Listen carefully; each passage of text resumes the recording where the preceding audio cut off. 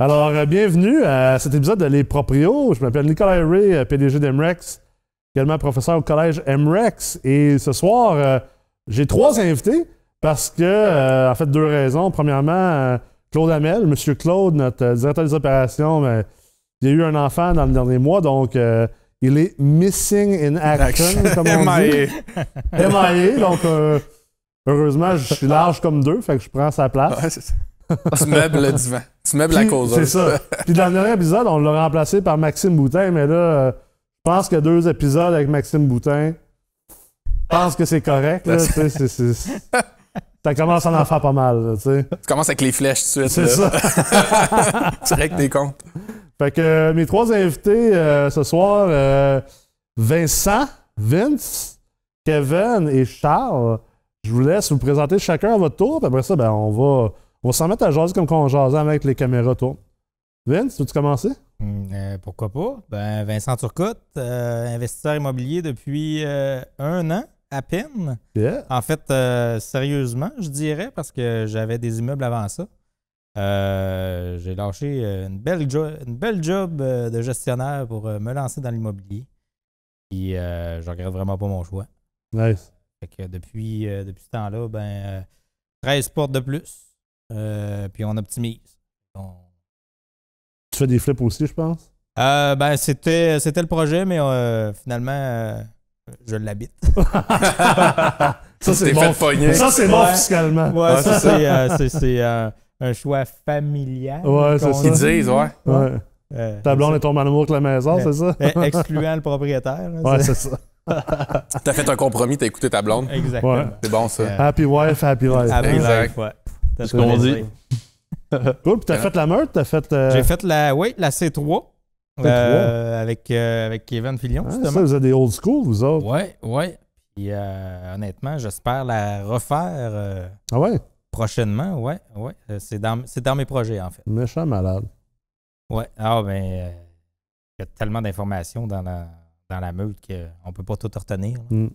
Fait que, puis, veux pas, après 1 an comme ça, ben, je prends de l'expérience, puis il y a des choses qui me reviennent, mais que je ne maîtrise pas parfaitement. Fait que je me dis, de la refaire, je pense que c'est le meilleur investissement que j'ai fait de ma carrière. Là. Ah ouais? Ouais. Puis le réseau aussi, là, en plus d'avoir accès à... Ah oui, le réseau. C'est une expérience, c'est dur parce qu'on essaie des fois d'expliquer la meute aux gens qui ne l'ont jamais faite. C'est difficile, là. C'est comme... Comment t'expliquer un voyage transformationnel que tu n'en as jamais fait un? C'est difficile quand même. Oui, puis c'est tellement de gens de plein de backgrounds différents. Puis encore aujourd'hui, là, ça fait quoi? Plus de 2 ans qu'on a fait... Bonne année. Régulièrement, je parle avec des gens de la meute que j'ai faite pour poser des questions, puis avoir leur expérience puis leur opinion, là, parce que je sais qu'ils ont travaillé dans tel domaine ou qu'ils sont dans tel domaine où ils ont eu telle expérience avec un immeuble. Fait que encore régulièrement, ça arrive souvent. Ah, c'est cool. Vraiment cool. C'est cool de rester en contact. Ouais. J'arrive d'une soumission avec Dom Boucher qui a fait la cohorte avec nous aussi. Fait que c'est le fun de... Puis il y avait besoin justement pour des travaux. Fait que c'est cool de garder ces contacts-là. Mais ça. Aussi dans la main. Oui, puis ça m'a ouvert d'autres portes parce que il y a un moment donné dans le processus l'année passée, là, je cherchais un peu de travail à faire. Puis j'ai recommencé une ancienne carrière que je faisais dans le temps. Là, je fais du 3D. Puis j'ai commencé à faire beaucoup de contrats avec Vanessa Dominguez à Montréal, qui est architecte. Elle a fait la C3 aussi? Elle a fait la C3 avec nous. Puis elle m'a mis en contact avec d'autres gens. Hein, puis j'ai commencé à me développer un réseau comme ça. Là, puis là, ça roule. Ça me prend beaucoup de temps à faire mon 3D. Là. Nice. Super cool. Kevin, tu as fait la C3 aussi? Ça a l'air que oui.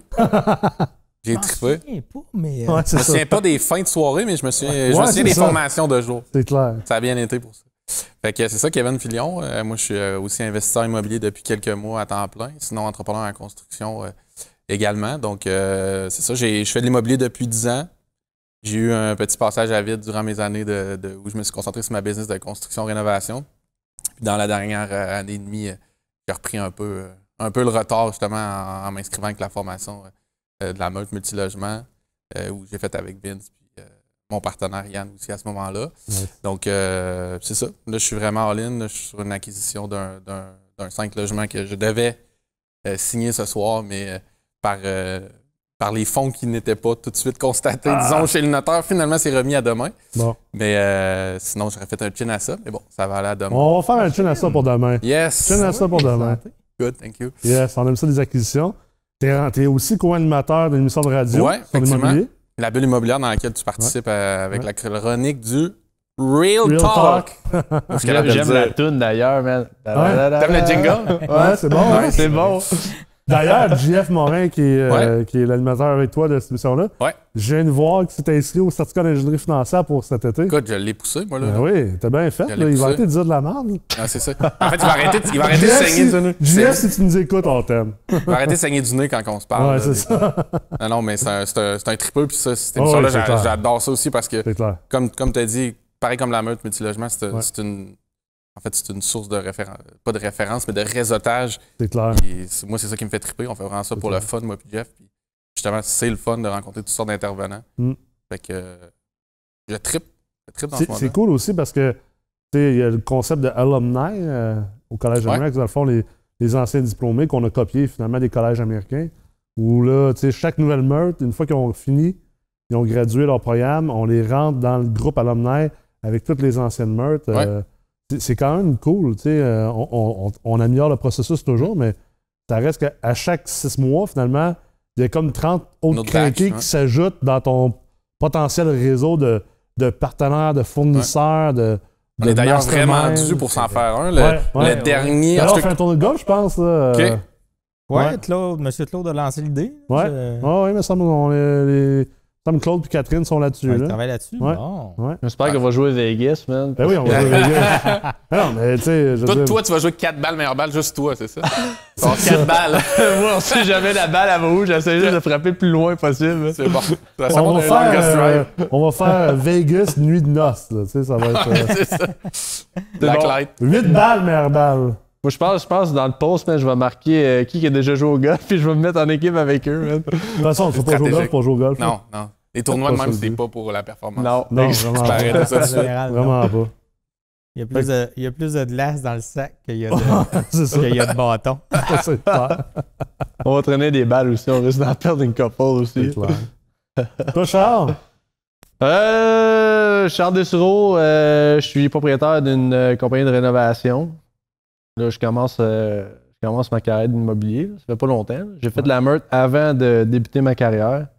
Et toi, tu as fait la C4 après... C4, ouais. Après ces deux gentilshommes-là. Ouais.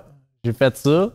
C'est ça. Dans le fond, moi, qu'est-ce que j'aime, c'est l'optimisation. C'est de faire de la grosse réno. Tu m'as dit que ce que tu aimais le plus, c'était les chiffres Excel. Ah non, mais... non. J'aime pas un autre qui a mal à la tête. C'est bon, ça. Non, j'ai trouvé ça complexe, mais il aurait fallu que je mettrais une boîte de Kleenex, man, parce que les concepts étaient assez avancés.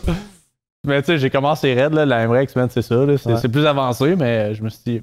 T'as commencé raide? Tu t'es baigné direct là-dedans. Ouais, c'est ça, exact. Toi, t'as sauté tout de suite. C'est ça. Certificat d'ingénierie financière et la meute, là, tout de suite. Il est allé au 10 mètres, là. Puis il a plongé tout de suite au 10 mètres. J'ai fait un plein ventre, mon gars, là. Ça... Ouais, mais non, c'est ça. Fait que j'ai ma scie de réno. On fait de l'optimisation. En ce moment, je fais des petits blocs, là. Je fais mes dents un petit peu pour éventuellement en faire des plus gros. Ouais. Mais c'est ça, faut commencer à quelque part. Fait que là, cette année, je suis rendu à 5 portes d'optimiser. Puis là, je cherche à aller dans le plus gros bloc là. Je commence à être plus à l'aise un peu avec le concept. Là. Ouais. C'est ça, je m'enligne pour ça. Moi, plus c'est lettre, plus que j'aime ça. Ça, c'est bon. Ça, c'est bon. Ouais, j'aime ça de la manière que tu Tant que c'est pas ça en maison, là. Moi, je rentre... Non, mais pas une maison, mais tu sais, un bloc, moi, je rentre là, même. À l'intérieur, si c'est affreux, moi, je suis là parfait, man. Ça va être une belle job ici, là. C'est la bête dans la rue. C'est ça qu'on cherche. Exact. Bel emplacement, plus c'est laid, mieux que c'est parfait de même. Ben oui. T'en es pour ça. Ça, c'est quelque chose que je pense que comme... tu sais, quand t'es investisseur immobilier et propriétaire de bloc, ultimement, c'est comme un couteau à double tranchant. Parce que c'est le fun d'avoir des blocs vraiment maganés. Ça veut dire qu'il y a beaucoup de valeur à aller créer. Mais comme propriétaire de bloc, c'est comme moins le fun à gérer tant que c'est pas optimisé. Hein? Ouais. C'est la clientèle qui va avec dedans. Oh, c'est rock'n'roll ouais. des fois. Là, ouais. Mais j'ai expliqué ça à quelqu'un dernièrement. Moi, j'ai grandi à Los Angeles dans un quartier quand même extrêmement pauvre. Fait que, moi, j'ai grandi dans la pauvreté, dans les blocs appartements, ces choses-là. Quand tu grandis là-dedans, c'est un peu... C'est normal. Mais il y a beaucoup de gens qui n'ont jamais été sensibilisés à ça ou qui ont jamais vu ce monde-là. Surtout, exemple, là, ce soir, on est à Québec. Là, vous êtes 3 gars de Québec. À Québec, il y a bien du monde qui n'ont jamais vu de pauvreté dans leur vie. Là. Quand tu commences à investir dans l'immobilier, dans le bloc appartement, on s'entend qu'un bloc appartement, en moyenne, c'est pas les gens les plus riches qui habitent là-dedans. Là, fait que ça vient quand même te mettre devant les faits de voici c'est quoi des gens qui peut-être gagnent moins cher. Puis là, je généralise. Ça existe. C'est ça, ça existe. Puis tu vois un peu... tu vois qu'il y a du monde que, ouf, on vit pas tout pareil. Hein? Et la misère humaine un peu. Là. La misère humaine, puis même la pauvreté, il y a différentes sortes de pauvreté. Nous, on a grandi pauvre, mais chez nous, tu pouvais nicher le plancher, c'était propre, c'était pas dégueulasse. Puis en lundi, j'étais allé visiter des immeubles, j'ai 5 promesses d'achat acceptées, puis j'étais dans un immeuble, dans un coin très pauvre. La moitié, donc d'un bar, c'était tous des logements super propres. C'était pauvre, mais propre. L'autre bar, dégueulasse. Là, genre 8 matelas dans le salon, puis visiblement, il y a des craquettes qui habitent là et tout ça. En haut, le gars, il est même pas sur le plancher, il est sur les lattes. Puis tu te demandes comment il fait pour utiliser la toilette puis la douche. Puis tu te demandes la dernière fois qu'il a nettoyé une assiette. Il y a des assiettes que tu dis, ça doit faire 3 ans qui a mangé sur cette assiette-là puis qu'elle est là. Je trouve qu'être propriétaire de bloc, ça faut vraiment être prêt pour ça. Quelqu'un qui n'a pas vécu, peut-être quelqu'un qui a grandi un peu plus à l'aise, si on veut, ou dans la classe moyenne. Ça te confronte, là. C'est un choc, Même pas juste le voir, parce que c'est quelque chose que Jeff Tremblay parle souvent aussi, que lui aussi il l'a vécu. Puis, parce que de le voir et de le vivre, puis... il y a des gens qui vont me voir à soir, qui vont dire ben voyons donc, Vincent, il était d'une famille aisée. Mais oui, j'étais d'une famille aisée, mais il y a un moment donné, j'étais allé à l'école à Montréal, puis je payais toutes mes affaires, puis je restais dans une chambre qui me coûtait 150$ par mois. L'école me coûtait, ça avait coûté 20 quelques mille piastres cette année-là, c'était une école privée. Puis tellement trop de caractère que je voulais pas en parler à personne. Je volais pour manger. Ouais. Puis je regardais les autres, puis voler du sucre dans un café parce que t'as pas rien à te payer pour manger. Là. J'ai vécu ça, moi, mais il y a du monde qui vont dire, ben voyons donc, Vincent, tes parents avaient vous étiez quand même à l'aise. Bon, mais j'étais pas à l'aise d'aller demander de l'argent à mes parents. OK. Fait que je l'ai vécu. Puis à cause de ça, les locataires qu'on a mis dehors à Montréal, que j'ai rencontrés, des locataires que j'ai ici à Québec, je viens d'acheter un 5 logements aussi. C'est très pauvre, c'est délabré. Là. Ouais. J'ai pas la même vision de ces gens-là. Non. De ces gens-là. Puis je veux pas les sacrer dehors à coups de pied. Là. Je veux... À Montréal, on les a aidés, on a contacté le CLSC, on les a relocalisés. Ben, je vais faire la même chose. Là. Ouais. C'est parce que souvent, il y a des problèmes aussi. C'est clair. C'est pas juste la pauvreté, il y a des problèmes de santé mentale. Ouais. Il faut s'en occuper. En grande partie, il y a une grande proportion de la pauvreté, c'est justement relié à des problèmes de santé mentale. Puis, tu sais, comment on appelle ça en français, homelessness, les sans-abri, c'est en grande partie de la santé mentale. Oui, c'est ça. Fait que de le voir, souvent les gens vont se créer une carapace. Ouais. Mais de le vivre, ça va apporter une autre vision. Oui. Ben, c'est une autre expérience. La première fois que tu rentres dans un logement, là, c'est un vrai logement que tu dis. Dirty. Je peux pas imaginer qu'un être humain vit ici. Là. Tu rentres là-dedans, là, tu vas savoir si t'es fait pour acheter des blocs ou pas. Ben moi, je l'ai eu, cette clash-là, quand j'ai travaillé en gestion à Québec. Là. Puis, c'est vrai, parce que toi, tu as travaillé en gestion. Oui, dans le carré d'Aléas. Je sais pas si ça dit quelque chose. Ouais. Sur la rue du Patelin. Là. Ouais. Il y a aussi dans le Vieux-Limoilou, mais particulièrement ce coin-là. Puis, tu sais, j'étais là, à ce moment-là, j'étais, mettons, mi-fin vingtaine. Puis, tu sais, bien humblement, j'ai pas connu ça dans mon parcours de vie, puis dans mon réseau, pour le monde. Puis, tu sais, je disais à mon boss à ce moment-là, pas pour me plaindre, mais je disais juste, est-ce que je suis pas dans mon élément? Je veux dire, je suis pas bien à cet endroit-là. Tu sais, j'y arrive, j'ai juste hâte de quitter les lieux, là, dans le fond, parce que on dirait que je me sentais un peu dans une jungle, comme si quelqu'un allait m'attaquer. C'est un mardi matin, puis le monde ont tout l'air fou, ben raide. Tu cognes, tu veux juste dealer rationnellement, mais ça n'existe pas, la rationalité. Non. Tu peux pas arriver à un point de négociation. Fait que moi, en tout cas, à ce moment-là, j'ai pris conscience que personnellement, je serais pas nécessairement une bonne personne pour dealer avec ces gens-là. Fait que, ça a forgé aussi vers quel genre de projet je vais aller ou qu'est-ce que je vais pouvoir faire dans ce genre de projet-là. Je sais que c'est pas moi qui vais aller m'asseoir avec ces gens-là. Pas que je suis pas capable de les comprendre ou que j'ai pas d'empathie pour eux. Mais honnêtement, c'est juste trop hors de... Ben, c'est juste trop hors de ma zone. Ouais, c'est je sais pas par quel chemin. Tu sais, comme si tu l'as vécu ou toi tu l'as vécu, Nikolaï, t'as peut-être une meilleure compréhension ou une approche d'être capable de communiquer, mais sérieusement, oui, c'était confrontant, ça, des fois, dans l'investissement. Ça, c'est vraiment un point extraordinaire. Parce que, tu sais, combien de fois qu'on le voit, là, tu sais, on l'entend dans les vidéos promotionnelles des différents cours en immobilier, les livres et tout ça, tu sais, c'est beaucoup axé sur le deal, tu sais. Exemple, le profit à l'achat, faire un deal, mais c'est parce qu'il y a une raison, généralement, pourquoi que l'immeuble se vend aussi pas cher. Parce que quand tu arrives, puis tu vas voir l'immeuble sur le terrain, là, que tu sors de devant ton petit ordinateur, puis tes chiffres Excel, puis tout ça, puis tu t'en vas voir le terrain, tu arrives là, puis tu fais comme ouf. Au palais. Au palais. Ouais, parce que au ça, palais, finalement, il est cher. Il est cher pour ce que, pour ce que je vois en ce moment, là. Puis le travail que ça va être, puis à quel point que ça va être difficile là, de dealer avec ça, là. Il est à ce prix-là pour une raison.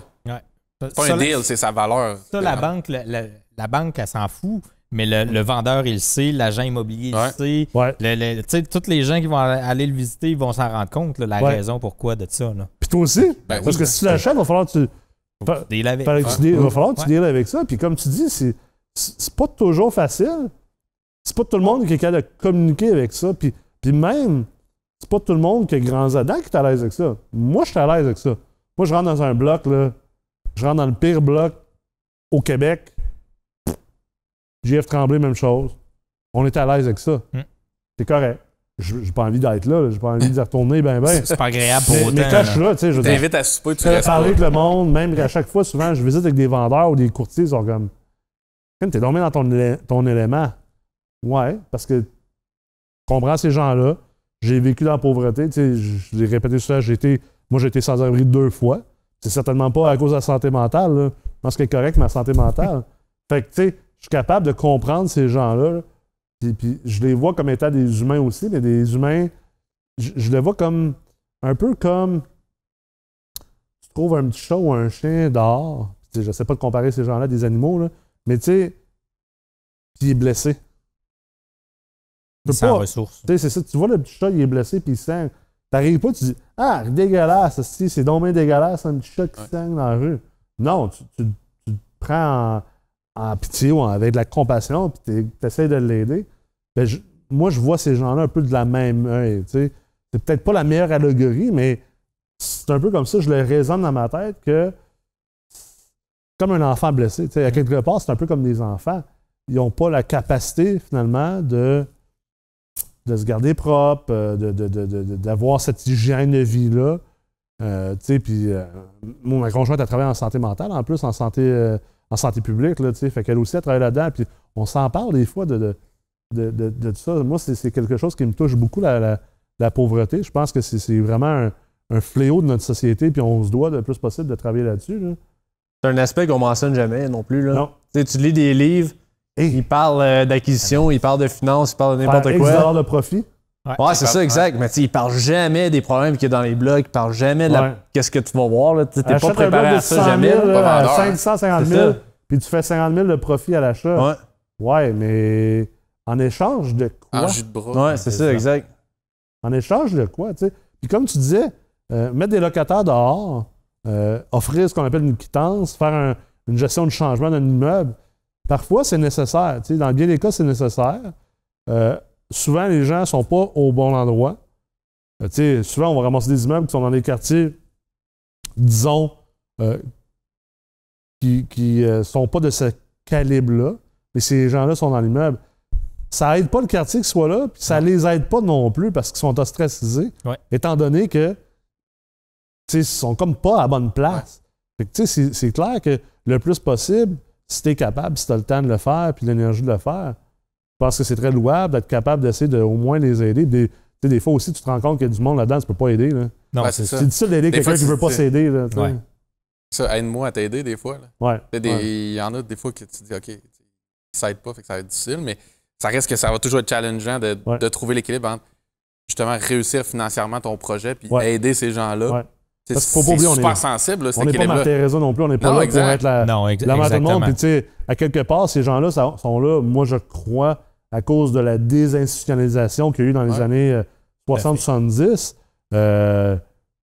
C'est-tu à moi, puis toi, puis à toi, puis à toi de corriger l'erreur du gouvernement? Tu sais, du gouvernement de quand nous, on n'était même pas nés. Oui, en partie, je comprends, il faut faire notre part sociale. Je suis le premier qui a une raison sociale, puis certaines philanthropies, mais moi, j'étais là, je me suis sorti de là. À quelque part, c'est comme, j'ai une famille aussi à m'occuper, j'ai des employés à m'occuper, la santé de mes entreprises dépend bien sûr de mes actions. À un moment donné, faut que tu fasses des choix aussi, là, on n'est pas Jeff Bezos. Là, des fois, tu peux faire des moves plus délicats, mettons, mais il y en a d'autres qui vont avoir besoin d'un coup de pied au cul, finalement, pour avancer. Fait que, ça reste que ça va te questionner énormément comme investisseur de tomber sur des projets de même. Ça, c'est sûr et certain. C'est autant les considérations financières, des fois, c'est tranché au couteau, oui, non, noir ou blanc, mais ça, je trouve que cette portion-là, des fois, tu retournes dans ton champ, tu fais comme, c'était-tu la meilleure approche? C'était-tu la meilleure façon de voir ça? Je suis sur mon X, mais je veux dire, je suis sur le bon équilibre de pas trop pousser les gens en dehors de leur zone, mais en même temps, les amener à la bonne place où ils doivent être et réussir mon projet, finalement, parce que moi aussi, je suis commis là-dedans. Des fois, même, tu essaies de les aider, tu essaies de les replacer de la bonne manière, puis tu passes pour le méchant pareil. Ah, c'est ça. Ben, généralement, on va passer pour le méchant. À cause de la perception. Ben oui, les groupes de locataires vont dire que c'est sauvage, qu'on met les gens dehors. Mais dans un autre sens, souvent, c'est une deuxième chance ou même 8e chance qu'on va donner à ces gens-là. Là. Tu sais, on a des locataires qui sont partis à Montréal, là, que quand on les a relocalisés, ils n'ont absolument rien ramassé dans l'appart. Rien. J'en ai comme ça aussi. Là. Pas de linge, pas rien. Là. Qui ont laissé l'appart en bordel, là, puis qui sont partis gris. Ils n'ont même pas parti de leur voiture. Ils l'ont laissé là. Aide-toi, puis le ciel t'aidera. Ben oui, c'est ça. Qu'est-ce que tu vas faire? Tu vas porter le même linge encore pendant 8 semaines, le temps que... Moi, ça m'est arrivé avec un locataire qui laisse tout son stock de sa famille, dont le stock de sa fille. Là. Je connaissais, puis justement, je pense que c'est un cas de santé mentale parce qu'il y a eu une bonne période, puis après ça, une moins bonne. C'est quand même, encore une fois, confrontant d'avoir un bac dans le cours, puis de mettre le stock de sa fille dans le bac, parce qu'à un moment donné, il faut que tu le gères. Là. Tu gères le stock qui est là, puis jette en partie sa vie. Là. Puis il n'est pas parti avec. Pourquoi il n'y avait pas des gens autour de lui qui étaient capables de l'aider à repartir avec son stock? C'est un peu fou. Là. Cette personne-là était sur la track il y a 1 an de ça.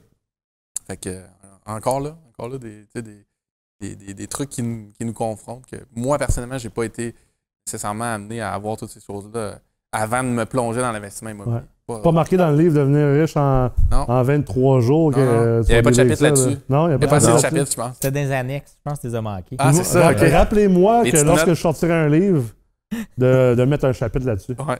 Le social de l'investissement. Le social confrontant d'être investisseur immobilier. Mais je pense que c'est important que le monde il sache et tout. Là. C'est pas nécessairement, comme on disait tantôt, il y a la partie financière, l'achat, la prospection au début, mais après ça, le projet, l'achat, ça peut durer quoi, 3-4 mois, tant que ça se fasse. Après ça, tu as des avec les locataires, tu as faire les rénaux, tu as tout. Là. Les rénaux, c'est tough, mais tu rends aux rénaux de l'achat. C'est ça. Le processus complet est tellement plus compliqué qu'on le pense. Là. C'est débile. Là. Moi, je trouve que c'est la partie qu'on contrôle le moins dans un deal. C'est sûr que je suis pas le seul, mais la gestion du changement, c'est la partie où j'ai le plus de misère à, mettons, être vraiment all-in puis avoir toute ma confiance dans cette partie-là du deal, parce que le reste, c'est principalement des chiffres. Là. Mais tu dis ça, mais comme je disais tantôt en entrée de jeu, là, moi, j'ai travaillé dans des grosses multinationales, puis à toutes les fois qu'on avait des projets à mettre en place, on travaillait énormément sur la gestion du changement. Ce qui était le plus important, c'était toujours la partie humaine. Parce que c'est pas les machines ou c'est pas le processus qui va s'objecter, c'est l'humain. Ouais. Fait que c'est la même chose. Là. Quand tu vas faire une réno, il y a des fois, là, je me suis déjà fait ostiner pour aller changer un robinet. Mais ton robinet cool, c'est toi qui m'as appelé, là, mais là, tu sais. Tu voulais l'aider, là. Ben oui, mais là, non. Je veux pas. T'es ben trop à ton affaire. C'est mon immeuble. J'aimerais ça que ça colle plus. Brisé, je vais y aller. Là, mais c'est aussi petit que ça, la gestion du changement. Une augmentation de loyer à tous les ans, ça va être 2 piastres. Il y en a qui vont t'ostiner. Tu vas augmenter de 30 piastres. Il y en a qui ne diront pas un mot. On va chacun avoir notre tolérance à ça, mais c'est tout du changement. L'immobilier, là, c'est juste ça. C'est en constante évolution. Si c'est pas tes locataires qui changent, ben ça va être ton marché qui va changer. Si c'est pas le marché, ben ça va être le cadre législatif. C'est ça, les lois. C'est tout le temps en changement. Le financement. Le financement, ben oui, on l'a eu dernièrement. Là. Ben oui, dans le dernier mois, ça a encore changé. Fait que, puis là, c'est la SCHL, mais là, 2 ans, c'était le gouvernement qui avait imposé des nouvelles normes au financement. Mais je pense que c'est important d'en parler. Je pense que ça se parle pas assez. Moi, quand j'ai commencé à comme plus publiquement parler de l'immobilier en 2016, après déjà ma carrière en transactionnel, c'était un peu ça qui m'irritait. C'était toute cette espèce de pelletage de nuages de ce qu'était l'immobilier. Juste comme le c'était beau, facile, là. la liberté financière, automatique, passif et tout ça. Puis j'étais comme, c'est pas comme ça que ça marche. Tu sais? Puis je sais pas si ça aide les gens à leur dire ça. Peut-être, mais éventuellement, il faut leur dire les vraies choses. Faut arriver à la vérité. Puis la vérité, c'est que l'investissement immobilier multilogement, être propriétaire de bloc, c'est du travail, c'est un investissement actif, c'est entrepreneurial, c'est de la psychologie, comme tu disais, de la ressource, contrôler des ressources humaines, que ce soit tes professionnels autour de toi, ton avocat, ton courtier, ton notaire, également ton concierge, ton gestionnaire, toutes ces choses-là. Peut-être si tu es investisseur passif dans un deal, c'est passif, mais tu ne feras pas les mêmes rendements que si tu es actif. Il y a une différence aussi. Un investisseur passif dans l'investissement immobilier va faire quoi, du 10 à peut-être 20-25. Un investisseur actif, tu peux faire du 18 à 150 % de rendement. Fait que je pense que ça vient en échange de quelque chose. Puis il faut être prêt à dealer avec ces situations-là, mais aussi il faut être prêt à réaliser qu'on n'est pas prêt à dealer avec ces situations-là. Et donc, comme tu dis, ça change ton profil d'investisseur. Tu vas arrêter de regarder des deals. Tu ne chercheras surtout pas des deals qui sont en bas de leur valeur marchande. Ou, tu vas filtrer différemment parce que, oui, il y a du profit à aller chercher dans ces deals-là, mais tu n'as pas vraiment envie de faire le sacrifice au niveau de ta vie pour avoir ce profit-là. Puis il y a d'autres manières de faire du profit, puis il y a d'autres deals que tu peux aller créer, surtout avec l'ingénierie financière et tout, que tu n'es pas obligé d'aller vers le ghetto ou aller vers des taux. Tu peux trouver des partenaires. Aussi. Comme le projet que je suis en train de débuter, il y avait une gestion de changement à faire, puis c'était plus ce type de clientèle-là, puis c'est pas moi qui va faire cette portion-là. Exact. Mais amène-moi une clientèle qui est, peut-être, plus rationnelle, plus moyenne. Je suis un excellent vendeur, je vais être capable de jaser, je vais être capable de les flatter, des coucouner, puis d'avoir un win-win, ça, pas de problème. Fait que, ça revient à dire, justement, le partenariat. Parce que soit que tu te sors de ce type d'investissement-là, soit que tu trouves des gens avec toi qui sont à l'aise là-dedans. Fait que tu peux te fermer des portes comme tu peux les garder ouvertes. Là. Mais je pense que cette portion-là aussi de la gestion de l'humain, d'après moi, c'est ce qui sort le plus de gens de l'investissement immobilier. Oui. On dit que c'est de vendre le rêve qui en rentre le plus. Là. Je suis pas sûr que c'est le fait de frapper un locataire. Moi, j'ai fait un projet à Limoilou de triplex en condo. Puis j'ai dû attendre 3 ans pour me sortir de ce projet-là parce que une des locataires, qui était la fille du monsieur qui m'a vendu, écoute, je l'appelais la Gauloise, là, mais elle a juste jamais voulu quitter son appart. Fait que j'en ai rénové un, je l'ai vendu en condo, j'ai rénové en haut, je l'ai vendu en condo, puis elle, j'ai dû attendre 3 ans. Wow. J'ai offert à peu près tout ce que je pouvais y offrir. J'étais allé de toutes les approches possibles, puis c'était pas un enjeu de santé mentale ou de pauvreté. C'était juste quelqu'un d'extrêmement boqué. Ouais. Voulait pas que quelqu'un avec une intention de capitaliste prenne possession de l'immeuble. Une vraie gauchiste.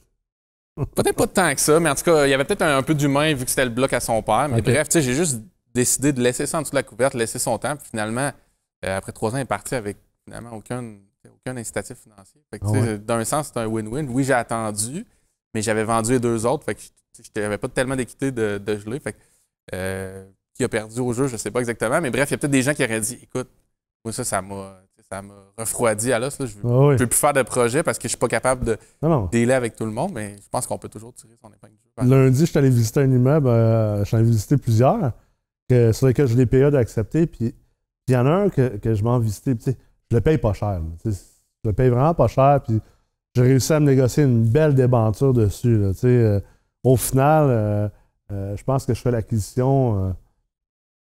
Je me demande si je fais l'acquisition de 2% de mise de fonds. Donc, une belle transaction. J'arrive dehors, je regarde l'immeuble. Hey, vraiment bien situé. Dans la ville, dans le centre-ville. Mais il y a de la beau. Il y a un peu de travail à faire. C'est pas si pire. Je suis comme tabarouette. Non, pas si pire. Je rentre dans l'immeuble. Les aires communes sont pas si pire. Pour un immeuble de ce prix-là, puis dans cette catégorie d'immeubles-là, sachant que j'aime ça ramasser des affaires maganées. Fait que je suis comme agréablement surpris. Visite le premier logement. Tabarouette, vraiment surpris. Wow, beau logement. Grand, le monsieur est propre. Là, on sort du premier logement, il y a un d'autre qui passe avec un genre de gros pitbull. Le gars, là, c'est un gars qui a fait du temps. Là. C'est un malin. Ça fait du temps, là. C'est une larme ici. J'ai grandi dans le Il y a gâteau. des choses là. sur le fil en avant. Là. Je sais tout de suite quand quelqu'un fait du temps au pas. Il y a de quoi dans les yeux qui est différent. Il est brisé un peu. Fait que là, il dit salut, il sort dehors. Il est rouge ou bleu. Ça sentait le weed, mon gars. À côté, là. C'est sûr qu'il venait de se faire des 2-3 blasts. Sur le rond du poil avec ses couteaux, là. C'est clair, là. Tu sais, un gars de même, là, t'as fumes pas des joints, là. Non. Ça se fait des blasts, là. Pas de temps Parce que c'est bien moins cher. T'as bien plus de buzz rapidement, tu sais. Puis, fait que là, ça puait, mon gars. Là, il rentre dans le bloc comme 10 secondes après. Là, ses visages, il est dérangé, là. Ça va Tu sais, pas. genre, il se parle, là. Puis là, il nous regarde, puis là, le vendeur, il dit tu sais, qu'est-ce qui se passe, je sais pas, Anthony, mettons, là. Qu'est-ce qui se passe, Anthony? Là, il se met à paniquer, là. Là, je veux pas que ça arrive, là. Ça ne tente pas que ça me réarrive, là. C'est mon coloc, là, j'essaie de le bouger, là, parce que je sais que vous voulez visiter, là, mais je sais pas ce qui se passe, là. Il est vivant, là, mais il est pas conscient, puis il bouge pas, puis je donne des coups, là, puis il veut pas se réveiller, puis mon autre coloc avant, il est mort, là, dans son lit, là, puis d'un overdose, là, puis si j'ai pas envie que ça me réarrive, là, je suis tanné de ça, qu'est-ce que je suis tanné, là, peux-tu en avoir un de bon, tu sais, il part, là. Ouais, puis il part, là. Là, on s'en regarde, on est comme. Là, puis là, il dit, faut-tu changer la blanche ou qu'est-ce que je fais? Là, on est comme. Ben là, on va aller voir, là, tu sais. On va visiter, nous autres. Là, on rentre dans le logement. Et c'est monac. J'ouvre la porte. Tu sais, là, j'étais dans un autre monde, là. Ouais. Là, incroyable, comme être dans. Tu sais, 3 mètres de différence, là. Là, je suis dans un autre monde, là. Là, c'est comme si tu rentres dans un univers parallèle, mon gars, là. T'as jamais vu autant de saleté d'un logement de toute ta vie, là. Il y a des matelas à terre avec des couvertes, là. Je te mens pas, là. Tu mettrais 8,5 litres de Febreze sur la couverte. Tu te mettrais 8 paires de gants. Tu mettrais des masques COVID, puis toutes ces affaires-là, puis des sauts d'asthmate, là. Pas sûr que tu toucherais à ça. Vraiment pas sûr que tu toucherais à ça. La pire des ruelles dégueulasses, c'est plus propre que le logement. Fait que là, on rentre, puis on s'en va ouvrir la porte de la chambre du gars. On le voit, là. Écoute, l'odeur m'a frappé, là.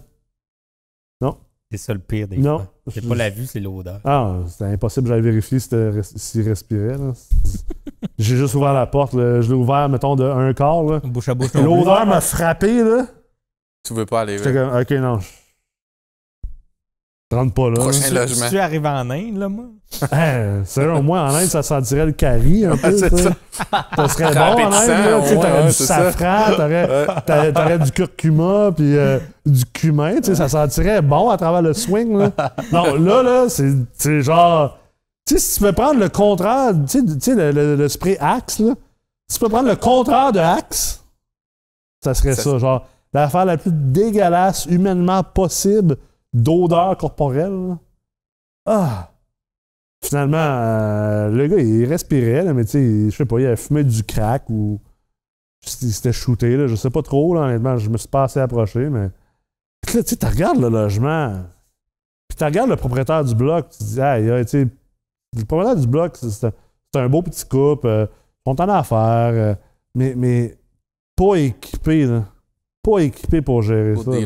Puis ils vendent sûrement à cause de ça. Ben oui, c'est ça. Possiblement juste à cause de lui. Là. C'est ça, c'est du monde en fait qui font de l'immobilier, qui sont ramassés un beau petit parc, mais au final, un beau petit parc, profit à l'achat et tout ça, pour se rendre compte que profit à l'achat, c'est peut-être pas si payant que ça. Là. Parce qu'il faut que tu gères ces blocs-là, puis il faut que tu deals avec ça. Gestion à l'achat. Puis, calvaire, c'est... ouais, ça fait. Moi, j'ai déjà fait des visites, encore une fois, dans le temps de la gestion, où j'essayais d'améliorer la qualité du bloc. Ouais. Sur 3e rue à Limoilou, fait que tu vois un peu là, en face du Bonichois. Je connais bien le coin. Je pense que c'est Bonichois, le petit dep, là. Ouais. Puis c'est sans blague, là, je passais par-dessus les aiguilles du gars qui shootait. Là. Ouais. Ses chats chiaient dans sa douche, OK? Mais tu sais, comment tu veux... essaie de dire ça rapidement. Non, mais je veux pas. Je vais peut-être en faire une gorgée de vin. Prends-toi un petit verre de... Ces chats, c'est-tu comme les chemises de l'archi? Ces chats chiaient dans la douche. Ces chats chiaient dans la douche. Déféquaient dans la douche. It's a rap. Tu mérites plus de vin. OK, c'est bon. Tu mérites définitivement plus de vin. C'est de même que ça se mérite. Ouais, c'est de même que ça se mérite. C'est bon. Puis c'est ça. Bref, j'essayais d'améliorer l'immeuble. Puis comment tu vas arriver avec quelqu'un qui a un profil pour chercher un beau logement puis lui louer alors que ça a l'air de ça? Ah, c'est impossible. Tu sais, moi, je rentrais puis j'étais comme... En fait, directement en dirigeant là-bas, j'essayais de filtrer les gens. En même temps, je veux pas ramener une autre personne qui va amener l'immeuble de même. Mais non. Fait qu'il faut que tu le vides. T'es pris comme dans une espèce de... T'es pris entre l'arbre et l'écorce. Exactement. T'sais. Sauf que l'écorce est remplie de bébites puis de coquerelles puis... Au moins, ce serait un arbre propre. C'est ça qu'avec mon immeuble, j'aurais pu dire, OK, je garde une vacance puis je le laisse aller. Mais quand tu travailles pour un autre propriétaire, tu sais, il veut que tu loues dans sa période de... Ben oui, c'est ça. Mais comment il a expliqué que, écoute, comment tu veux que je loue à une petite fille qui va au cégep Limoilou qui est endossée par ses parents? Je rentre, il y a à peu près 45 aiguilles. Elle se règne partout dans les... Tu sais, j'ai bien beau dire à la fille, fais attention pour populer ces aiguilles. Je dis, dès que j'ai dit ça, elle n'a pas le goût de passer le seuil de la porte, là. Non. Ça va être fait attention, bye! C'est ça. Fait que il y a ça aussi à considérer dans ces investissements. C'est clair, puis tu sais, ce qui est tough là-dedans, c'est que, tu sais, un petit couple, c'est leur premier achat, ils ont tout épargné leur argent à travers leur maison, je sais pas, de l'épargne, peu importe. Ils vont lire un beau petit livre là, sur l'indépendance financière automatique ou je sais pas quoi d'autre. Puis, par riche, par pauvre. Je suis pas en train d'attaquer les gens qui écrivent ces livres-là, pas pantoute. Là, mais il paraît que ça se fait en 90 jours, ça. Ouais, en 90 jours, ça, je trouve ça un peu moins legit, là. C'est vrai qu'on est rendu à une quarantaine de jours, là, à cette heure, là. Ouais, c'est faisable. Ouais. Mais bref, tout ça pour dire que... un financement commercial, puis tout, là. Hey, t'as même pas un financement séchal en 45 jours. Mais tout ça pour dire que, tu sais, ces gens-là, ils se font vendre ce rêve-là. Là, ils vont acheter un deal, un soi-disant deal. Ils se ramassent qu'un bloc de même, là. Là, pour la première fois, là t'as un logement sur 5, mettons, là. Ouais. C'est ça. Puis généralement, si t'en as un sur 5 de même... T'en as 2-3 autres qui sont quand même pas pires aussi. Ah, Puis là, mettons, ce gars-là, il décide qu'il paye plus. Yo, t'as-tu déjà collecté quelqu'un? Non, mais tu sais, je parle pas aller chercher le chèque du premier mois. Non, c'est ça. Moi, je te parle de pas collecter les 12 de l'année, là. Moi, je te parle d'un gars qui shoot, là. Ouais. Là, il faut que tu ailles le collecter parce qu'il paye pas. T'as pas grandi là-dedans, là, pis t'as pas vécu ça, là. Ouais. Je l'ai essayé, moi. C'est quelque chose, hein? C'est ça. C'était encore une fois pas tout à fait mon monde. Non. Là, tous les gens où j'étais capable de discuter, pas de trouble. Mais ceux où c'était plus rough and tough, là, écoute, à un moment donné, il faut que tu connaisses tes forces. Là. Faut que tu connaisses où tu es capable de dealer. Là. Puis c'est ça. Il faut que tu aies complètement une autre approche avec ces gens-là. Là. Moi, je vois ça comme un univers parallèle. Oui, comme un autre univers. Là. C'est clair. C'est drôle parce que ça me rappelle quand j'allais à l'université, j'avais il y a tout le temps un peu des confrontations. J'étais en administration, là, mais entre les concentrations, là, puis un peu de confrontation, là, les finances, puis RH, puis les comptabilités. Puis moi, j'étais en ressources humaines, puis le monde en finance et en comptabilité nous écœurait parce que c'est du pelletage de nuages qu'on disait. Mais moi, je m'étais trouvé un mot d'eau. Je disais, ouais, mais toi, là, en finance et en comptabilité, 1 plus 1, là, ça va toujours être 2. Moi, un humain plus un humain, ça va être Ça sera jamais 2. Ça va être Guess X. what? Ça va être X. C'est de l'algèbre, tu le sais pas? Ouais. Ça va toujours être C'est différent. même pas de la job, c'est la trigonométrie. Ben oui, mais c'est ça. Non, Parce c'est que vrai. les deux mêmes personnes, une journée différente, ça va être une autre réponse. La physique quantique, là, rendu là. Tu le sais jamais. Faut que tu sois agile. Faut que tu sois agile. Je suis même pas sûr qu'un ordinateur quantique serait capable de computer toutes les trop de possibilités. Hein, trop de variables. Trop variable. Trop. Ça change tout le temps. Fait que c'est ça qu'on dit. Là. C'est des humains. Ouais. À la base, l'immobilier, c'est gérer des humains. Parce qu'une fois que tu l'as acheté, l'immeuble, il est là. Il bouge pas. Tu peux ne rien faire sur ton immeuble pendant 20 ans, puis il va être encore là. Ouais. Mais tes humains à l'intérieur vont changer, les problématiques vont changer. Puis, Les travaux, c'est très facile à sous-traiter, on est d'accord. Tout ce qui est les calls de service, tout ça, c'est très facile d'appeler un plombier, un électricien, un menuisier. Mais essaie d'appeler quelqu'un qui va gérer la problématique quand t'es deux locataires qui se pognent. Ça t'en revient toujours comme propriétaire. Là. Ouais. Appelle la police, ils vont dire ben non, je gère pas ça. Ouais, exactement. Ou peut-être tu vas avoir un gestionnaire, mais il va-tu faire une job so-so, il va-tu vraiment s'attaquer à ça, ou il va dire je vais attendre qu'il y ait vraiment un vrai problème. Là. Ça te revient toujours comme propriétaire, ça tombe sur tes épaules. Faut être prêt à ça. C'est clair. Puis ce qui est encore plus surprenant, c'est à quel point que tu as de la variété là-dedans. Puis tu sais, t'as les junkies. Généralement, c'est pas les plus agressifs, là, à moins qu'ils tombent en psychose et tout ça. Là, t'as les toughs, les gars qui sortent dans dedans. Puis tu sais... Puis honnêtement, c'est contre-intuitif, là. Mais moi, je trouve que les gars dans dedans, c'est les plus faciles à gérer. Je trouve que les junkies sont plus durs à gérer parce qu'ils sont très... Son prime. sont prêts, imprévisibles. Imprévisibles. Le gars qui sort en dedans, c'est un tough. Là, j'en ai vu ça un dernièrement, visiblement, c'était un gars de la mafia irlandaise, c'est sûr. Là. C'est sûr. Genre, si tu pouvais caricaturer davantage un wise guy, là, un tough guy, genre dans les films de Mark Wahlberg, là, de la mafia irlandaise de Boston, là, c'est ce gars-là. Là. Mais tu sais, honnêtement, là, un des locataires les plus fins que j'ai jamais rencontrés dans tous les immeubles que j'ai visités. J'ai parlé pendant un bon 10 minutes.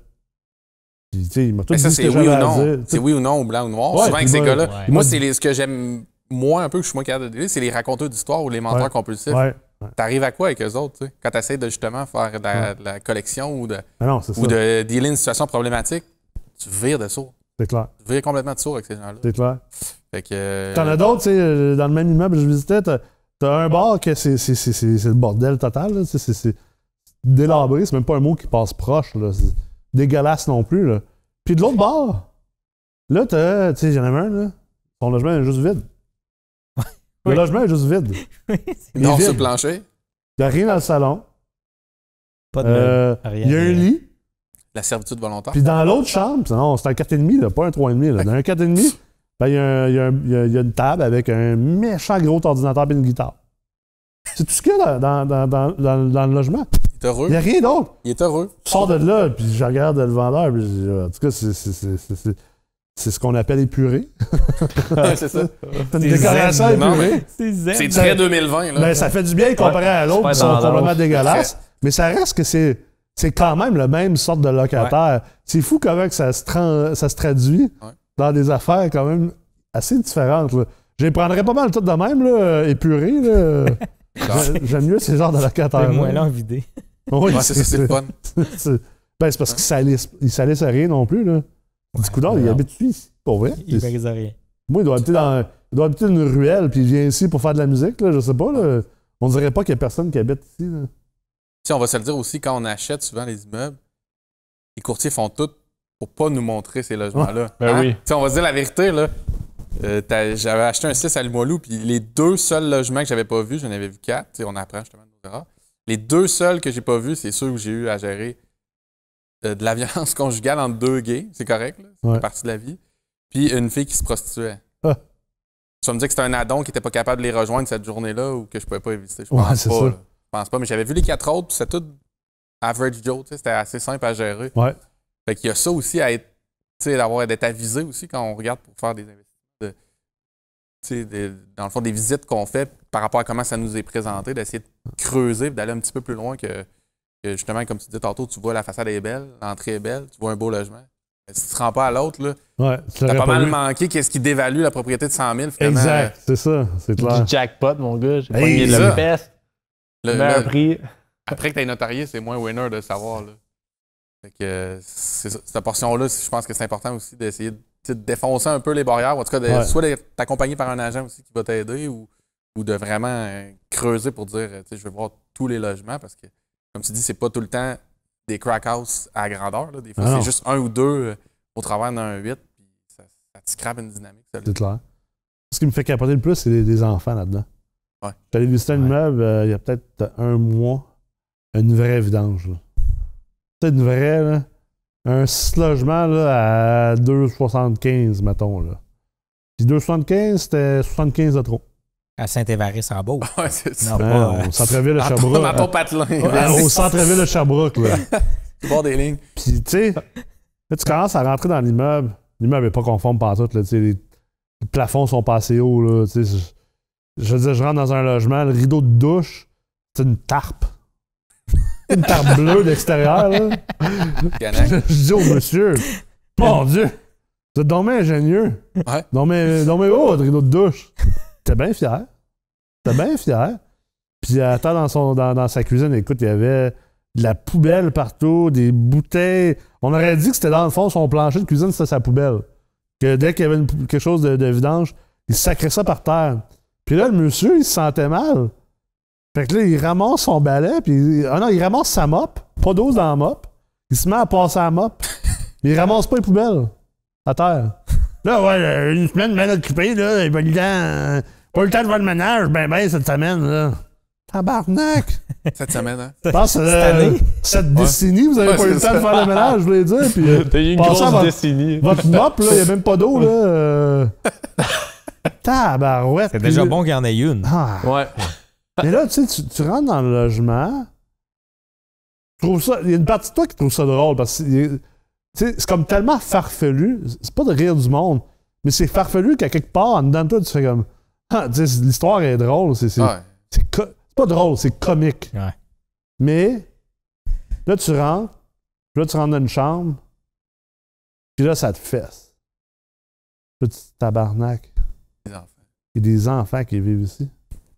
Tu sais, tu regardes la chambre des enfants, t'es comme, je laisserais pas, genre, un chat de ruelle vivre ici. Tu regardes ça, t'es comme, ah. Ça moi, c'est la partie que je trouve difficile.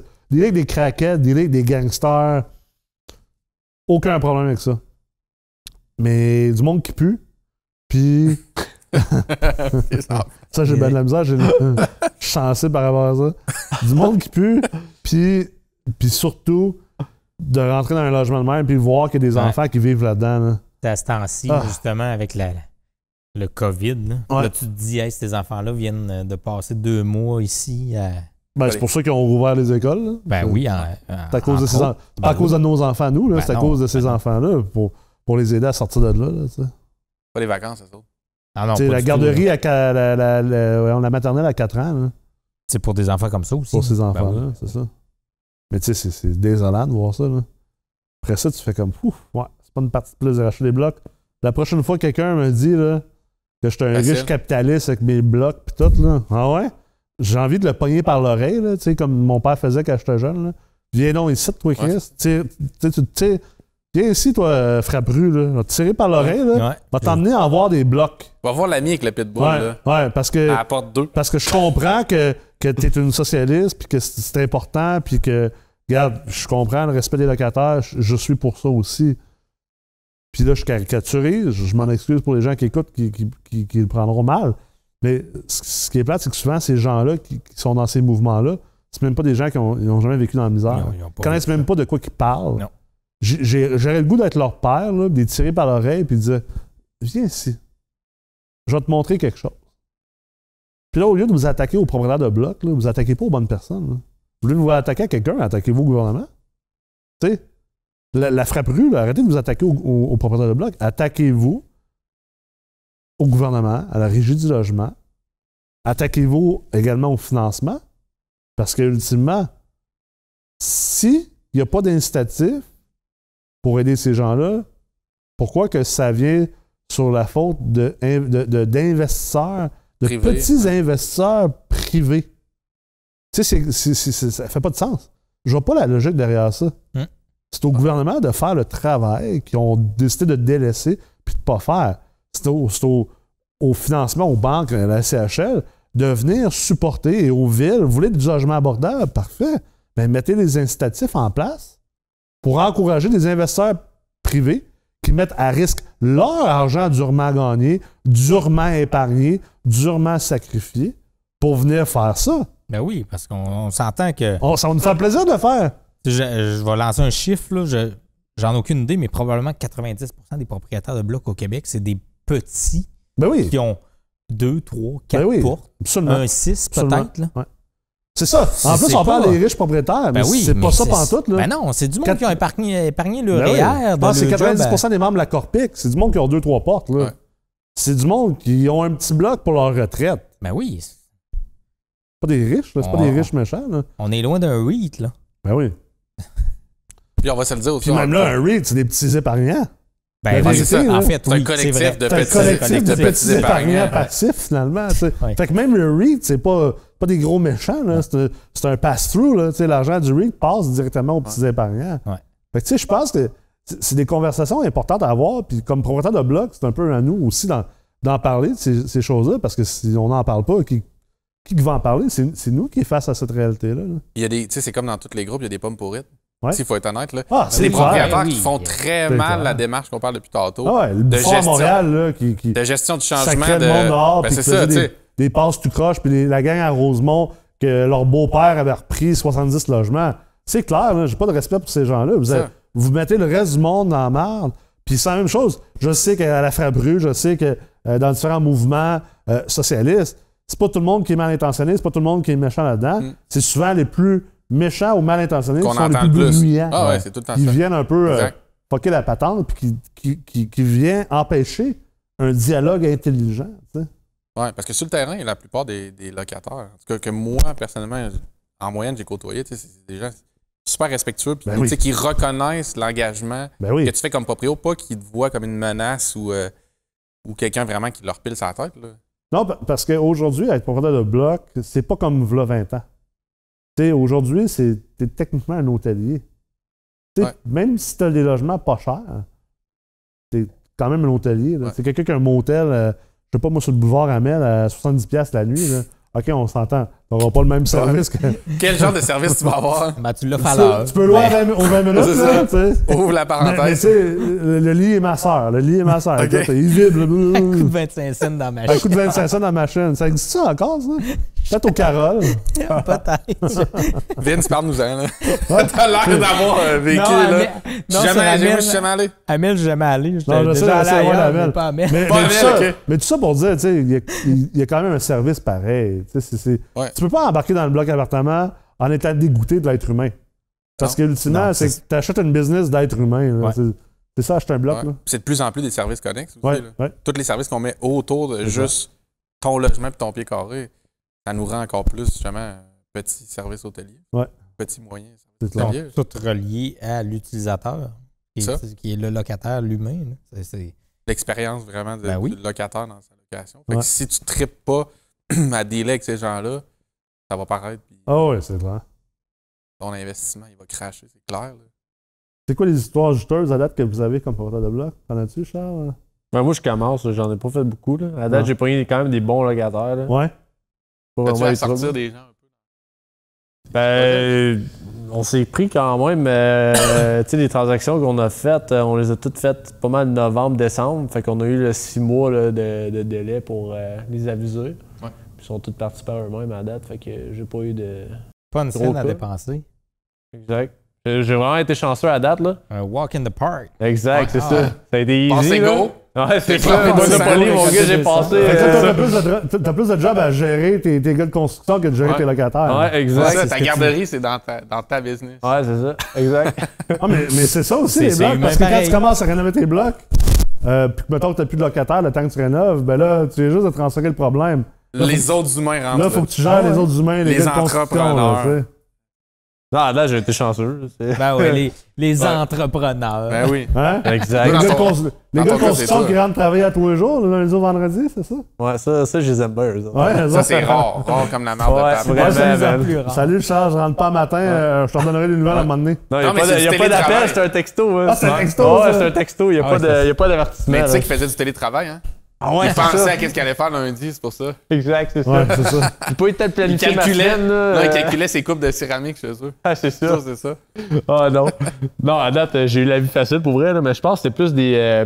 tu sais, j'ai choisi des coins, tu sais, j'étais à Sainte-Foy, j'étais à l'Ancienne-Lorette. Ouais.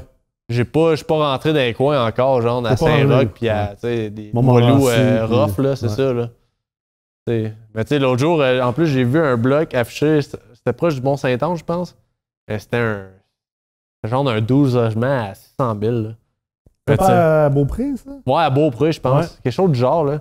J'ai vu l'annonce passer, man. Puis j'ai demandé à 2-3 personnes, ils ont dit touche pas à ça, man. C'est du poison, man. Touche pas à ça. Ouais. Quand t'es attiré par le prix bas, ouais, c'est ça part mal. Mais surtout dans le coin là, j'étais comme. En plus, il est pas super bien placé. Là. Faut faire attention. J'ai checké les immeubles qui fait longtemps qui sont à vendre sur Centris. C'est un exercice que j'aime bien faire. Ouais. Là, je tombe sur des immeubles. Puis souvent, ce que je fais, c'est que je regarde pas son. Tu sais, pour pas porter de jugement. Je fais juste les chiffres. Là, je suis comme. Ah ben ouais, c'est quoi ces chiffres-là? Là, je regarde l'immeuble. Il est au Saguenay, Il y a des beaux blocs. C'est des beaux blocs, là, vraiment des beaux immeubles. 3-8 logements un côté de l'autre. Tu sais, briques bois, années 70, mais tu sais, clean, là, vraiment beau. Là, je regarde, je vois, il y a un revenu potentiel, fait qu'il y a du vacant, tu sais, là-dedans. Puis je me dis, du vacant, fait que là, je commence à jouer avec mes taux d'inoccupation, tu sais. Même avec un 10, je pense que j'avais mis genre un 10 ou 15% de vacances, puis j'arrivais à des chiffres de débiles, là, tu sais, c'était comme, ouais, on se supporter avec 15% de vacances, tu sais. Fait que j'appelle un de mes chums courtiers, je dis, ouais, c'est quoi, j'ai vu ces immeubles-là, et c'est bol. Ah ouais? Ah, c'est une reprise de finances de v'là 4 ans. Fait 4 ans que c'est sur le marché. Il dit, sur les 24 logements, il n'y a jamais eu plus que 8 logements occupés en même temps. Depuis 4 ans. Pas 5 fois, là, si j'ai bien compris. Non, c'est en Charlevoix, justement, dans ce bout-là. Fait que c'est là que tu fais comme, OK, tu sais, il y a les chiffres, il y a l'Internet, puis il y a la vraie game, il y a le terrain, tu sais, puis le relationnel aussi, tu sais. Faut que tu connaisses aussi les... J'avais appelé n'importe qui chez Remax, Via Capital, ou je sais pas trop quelle autre bannière. Si t'avais appelé l'inscripteur, mettons, là. Ouais, là, quand l'inscripteur, t'aurais dit, ça, c'est du bijou, viens-t'en, là. On aurait fait jouer du violon à côté, là, j'aurais été... T'es le premier qui appelle, viens-t'en. Faire 1h30 de route pour aller visiter ça. Tu sais, puis je l'aurais peut-être pas nécessairement vu non plus, là, tu sais, qu'en 4 ans, il n'y a jamais eu plus que 8 logements d'occupés, là, tu sais. Fait que c'est là que tu vois que, aïe, hein, c'est une notion aussi, complexe, de connaître ces secteurs aussi. Là. Ouais. De pas nécessairement se limiter à un secteur d'investissement, mais si tu sors du secteur, essaie de prendre des données un peu autres que juste l'immeuble lui-même. Aller chercher de l'info le plus possible. C'est ça, un peu de démographique, un peu de qu'est-ce qui se passe, c'est quoi les industries. Puis, oui. Moi, si je sors d'un secteur, je vais aller le marcher, d'un. Je vais dans un nouvel endroit, là, tu sais, comme moi, quand je commençais à investir à Sherbrooke, je connaissais pas Sherbrooke, là, à part être passé 2-3 fois puis d'avoir trouvé ça beau, j'étais comme... Veiller sa king, là. Ça ressemble à San Francisco, tu sais, parce que t'as plein de vues. Ouais, ça descend. Tu sais, la côte, ça ouais, non, mais une belle place, avec le Mont Bellevue puis tout. Rivière Saint-François au milieu. Fait que je commence à marcher le coin. Tu sais, dans ce temps-là, c'est là, il faut que tu sois aussi un petit côté. Ça aide d'avoir un petit côté social. Je marche les quartiers. Je vais parler du monde. Moi, je vois une madame sur son perron, je parle. Bonjour, madame, ça va bien? Puis là, tu sais, c'est tout le temps. Tu regardes un peu, ouais, tu sais, moi, en qu'est-ce que tu veux vendre? En plus, je suis tu sais, je suis basané, là. Je suis une minorité visible, là, on s'entend. Qu'est-ce que tu vends, les gens l'oublient souvent. Non, j'ai dit ça à quelqu'un l'autre jour, je suis une minorité visible. Hein, t'es pas une minorité visible? Voyons. On est ça paraît pas quand tu parles. Je suis moitié blanc. On s'en calisse. Je suis un moitié blanc, c'est tout. Fait que je me mets à parler de la madame. Moi, tu sais, ça fait du longtemps que vous habitez ici. C'est un coin tranquille. Il y a des immeubles à problème. Puis tu t'en vas au dépanneur. Tu parles avec le gars du dépanneur. C'est une des meilleures places. Tu te tiens au dépanneur. Tu t'assois en face une demi-heure. C'est incroyable ce que tu peux apprendre sur un quartier quand tu fais ça. Tu sais, si tu vois du monde sortir du DEP à 2h d'après-midi, un mardi, là, avec des sacs de papier brun, puis des king-cans, puis des grosses chiennes, là, des 1,18 litres là, en bon québécois. Là. Tu dis, OK, là, je comprends le quartier un peu. Tu sais, tu t'en vas, mettons, à Trois-Rivières, là, tu t'en vas... Il y a un secteur qui s'appelle la Petite Pologne. Là. Ouais. Ah ouais. Tu t'en fais super ça, là. Ouais. Quand tu t'en vas dans la Petite Pologne, mon gars, là... J'habitais sur le bord des chenaux proches de là. traversais au super. Le quartier était beau. Ouais. Puis tu traversais, tu tournais le coin, la route du pont. Là. Ouais. T'arrivais direct au Super C, man. Tu venais là 15 minutes, man. Tu voyais... entre le Super C et l'autoroute, là. Ouais, tu voyais des choses, là, c'était incroyable. Là. Tu voyais des choses, c'est bien. Je te dis, man, c'était débile. Là. Il y avait du monde qui attendait, il y avait Dollarama. Là. Oh oui. J'allais faire mon épicerie au Super C. Ouais. Il y avait genre du monde de Dollarama qui chillait là, qui demandait du change. À un moment donné, je suis rentré au Dollarama. Il y a un gars qui volait des chips. La madame, elle l'avait pas vu. Je disais, je peux pas rien faire, je l'ai pas vu faire. Et là, le gars, il sortait, man, plein de chips, man. J'étais là, c'est quoi ça, man? Non. Je te dis, il y a des coins, man. On sait pas, mais des coins vraiment rough. Moi, j'ai connu Trois-Rivières beaucoup parce que j'étais chef de performance humaine pour des boxeurs professionnels, dont Michael Zuski, tu sais. Okay. Puis on a fait les championnats intercontinentaux avec et tout. Tu sais, plein de voyages à Vegas, justement. Tu sais, Michael, il est polonais d'origine. Tu sais, beaucoup de gens de Trois-Rivières, c'est des Polonais. Fait que, tu sais, à cause de lui, puis il y a un rappeur qui s'appelle Pat K7. Pat K7, le chiffre. Vraiment bon. Il rappe en anglais en plus, d'origine irlandaise, mais tu sais, il a grandi en petite Pologne. Tu sais, j'allais chez Pat dans le temps. Tu sais, on faisait du beat, on kickait, tout ça, tu sais, pour le fun. Mettons, moi, je suis pas allé loin là-dedans, là, c'était plus pour le fun. Là. Puis, tu sais, fait que j'ai comme appris à connaître, mettons, les coins de Trois-Rivières à cause de ces gars-là. Tu sais, les bouts à Trois-Rivières, mon gars, là, c'est rough, là. Tu sais, il y a du monde tough là-dedans. Là. Tu sais, je me rappelle quand je gérais Réarvé, la firme transactionnelle, il y avait des acheteurs, là, ils voulaient faire des offres sur justement des immeubles, tu sais, au Cap-la-Madeleine, puis la petite Pologne, puis il avait lu les livres de profit à l'achat et tout ça, puis c'est comme, attendez, là, vous avez vraiment aucune idée là, de ce que vous êtes en train de faire. Pas là. ton secteur. Ouais, mais on m'a dit d'acheter en bas de 16 fois les revenus, puis la seule place qu'il y a ça, c'est là. OK. Là, t'hésites entre vas-y. Ah, gars, vas-y, mon ami. Là, vas-y, t'hésites entre. Vas-y, vraiment. Asseyez-vous, là. Asseyez-vous, on va en avoir pour 3-4 heures. Là. Ouais. Ou Allez-y. juste faire comme. Sais-tu quoi? Je pense que je vais vous laisser juste y aller. Genre. T'as raison. Allez faire un tour, Je sais même revenez-moi pas après. C'est comme trop long à expliquer. Là. Mon contrat de courtier-acheteur, là. Ouais, c'est ça. Regarde. Vas-y. Écoutez, là, allez faire un tour, vous me rappellerez après. Là. Ouais. Allez vous pogner une coupe de roteux là, à la Belle Pro. Là, puis après ça, allez faire un tour dans la petite Pologne, puis appelez-moi après. Vous m'appellerez du Tim Hortons dans le stationnement. Là. Ouais, c'est ça. Quand vous aurez vu les choses que vous avez à voir. Mais c'est juste drôle parce que je connais le coin, tu sais. Mais je vois exactement de quoi tu parles. Oh, T'as des flashbacks, là? C'est ça, mais je fais que, ah non. T'essayes de. Ça non. fesse, là. T'es pas à Los Angeles, là. T'es à Trois-Rivières. Ouais. Ah, t'as pas besoin de sortir de temps que ça, des fois. Non, tu sais, à Québec aussi. Là. Ben, on prend tout le temps Limoilou en exemple. Limoilou. Limoilou, c'est tellement cloisonné. Tu sais, c'est Mais tellement. Limoilou, c'est même plus ce qu'il y a de pire. Ben là, non. Limoilou. Limoilou, là, quand moi je suis revenu de Los Angeles en 94, je suis né ici, mais j'ai été élevé à Los Angeles, je suis revenu en 94. En 94, Limoilou, c'était rough. Là, C'est rough partout. Tu sais, dans ce temps-là, le Maïs Saint-Roch, là, il y avait encore le toit. Le petit toit, ouais. C'était intérieur, le Maïs Saint-Roch. Là. Je me rappelle, mes souvenirs du Maïs Saint-Roch, c'était freakant, pareil. Là. Quand il y avait le toit, là, c'était quand même épeurant. J'étais allé une fois avec le toit, j'avais genre 8 ans, puis C'était je m'en épeurant souviens. comme endroit. Là. Je me souviens de quoi ça avait de l'air. Tu sais, j'ai les images dans ma tête. Là, Moi, ma tante, elle m'avait emmené chez Ashton parce qu'on venait juste de revenir des États-Unis. Puis ma tante Nancy, c'était une journée qu'elle me gardait, puis elle a dit « Je vais t'emmener manger une vraie poutine chez Ashton. » On était allé au Ashton dans le Maïs Saint-Roch, tu sais. Mais mon souvenir, c'était place crado, là. Puis j'arrivais de Los Angeles, tu sais, imagine, là. Il y avait des places cadeaux au pied carré, là, tu sais. Master, Montmorency, proche du bingo des chutes, une couple de places dans Vanier, Ouais, là, une couple de coins de rue dans Vanier, puis... Ben, Limoilou, ça pousse autour. Limoilou est devenu un peu comme le plateau de Montréal, tu sais, ça devient éclectique, ça gentrifie, tu sais. Mais ça pousse, reste que ça pousse. Ouais, le vibe est en cool. périphérie, c'est encore pas beau, là, tu sais. Promènes sur la 3e avenue, c'est vraiment hot. Ah ouais. T'approches de la Dessureault à minuit,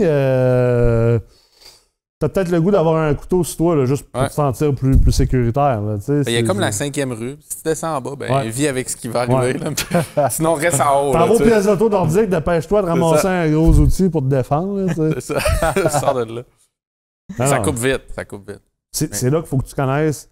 Moi, je ne prône pas d'investir nécessairement à côté de chez toi. Je pense pas que c'est une nécessité. J'en suis l'exemple. La part de mes immeubles sont à 2 heures et quart de chez moi. Par contre, ça demande une certaine structure. Mais il faut que tu saches où est-ce que tu as investi. Tu sais, même si j'ai investi loin de chez moi, je sais où est-ce que j'ai investi. J'ai pris le temps, j'ai marché, j'ai parlé avec du monde, je suis rentré dans la communauté, tu sais, j'ai investi ce temps-là, comprendre qu'est-ce qui se passe. Puis ça, je pense que c'est important de comprendre ces différences-là. Tu sais, les gens vont penser, exemple, en ce moment, on est à Lévis, en fait, à Québec. Là. Tu sais, les gens ont en tête, là, les gens qui viennent pas de Lévis, dans leur tête à eux, Lévis, c'est la deuxième ville avec le plus de croissance avec Laval. Lévis, c'est rien d'impressionnant ici, là, d'épeurant. On va faire un tour dans le quartier Bienville, voir. Tu sais, la pointe de Lévis, Lauson, là, dans le quartier Bienville. Là. J'ai un immeuble là, puis je peux te dire que... Ouais, dans quoi la Davy? C'est rock'n'roll, là, proche du centre de pédiatrie sociale. Là. Ma blonde a travaillé là, au centre de pédiatrie sociale de la fille du docteur Julien. Là. Ouais. Ouf. Ouais, c'est rough. C'est un coin rough, là. Charles Rodrigue, ma blonde était prof à Charles Rodrigue. Oh, ouais, c'est une clientèle, il y a des HLM pas loin. Oh, oui. Mais tu vas 2 rues à côté, puis c'est tous des bungalows, c'est top clean. Ouais. Ça revient à tu ça montes que des un fois... peu sur Monseigneur-Bourgette, puis c'est bien clean, là, mais Bienville, là, une fois que tu as monté à la côte après la traverse, là, tu rentres dans un monde parallèle. C'est pas la même chose. Là.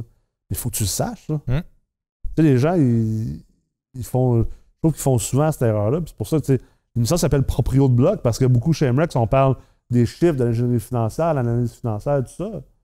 Mais il y a l'aspect aussi. Propriétaire de bloc, c'est une autre histoire. Là, tu as fait ton ingénierie financière, tu as fait tes belles analyses, ta prospection, ta négo et tout ça. Mais là, tu as le bloc, là. Ce qu'on dit aussi, c'est de dézoomer de l'immeuble. Ouais. Des fois, on est comme... Tu sais, à force d'essayer des chiffres, des calculateurs, puis envoie-moi ton cruncher, puis... Tu sais, à un moment donné, on vient comme juste zoomer sur l'immeuble, mais si tu dézoomes pas, tu regardes pas justement le quartier, puis qu'est-ce que... Street view. Moi, j'achète... Ouais, c'est ça, mais tu sais, moi, dès que j'ai une PA sur un immeuble, je marche au moins une demi-heure le quartier, là. Je marche, puis je chill, là. C'est sûr et certain, c'est ça que je fais, là. Je marche, je chill, je m'assois. Faut que je jase au moins, je me mets toujours un objectif, je jase avec au moins 3 personnes.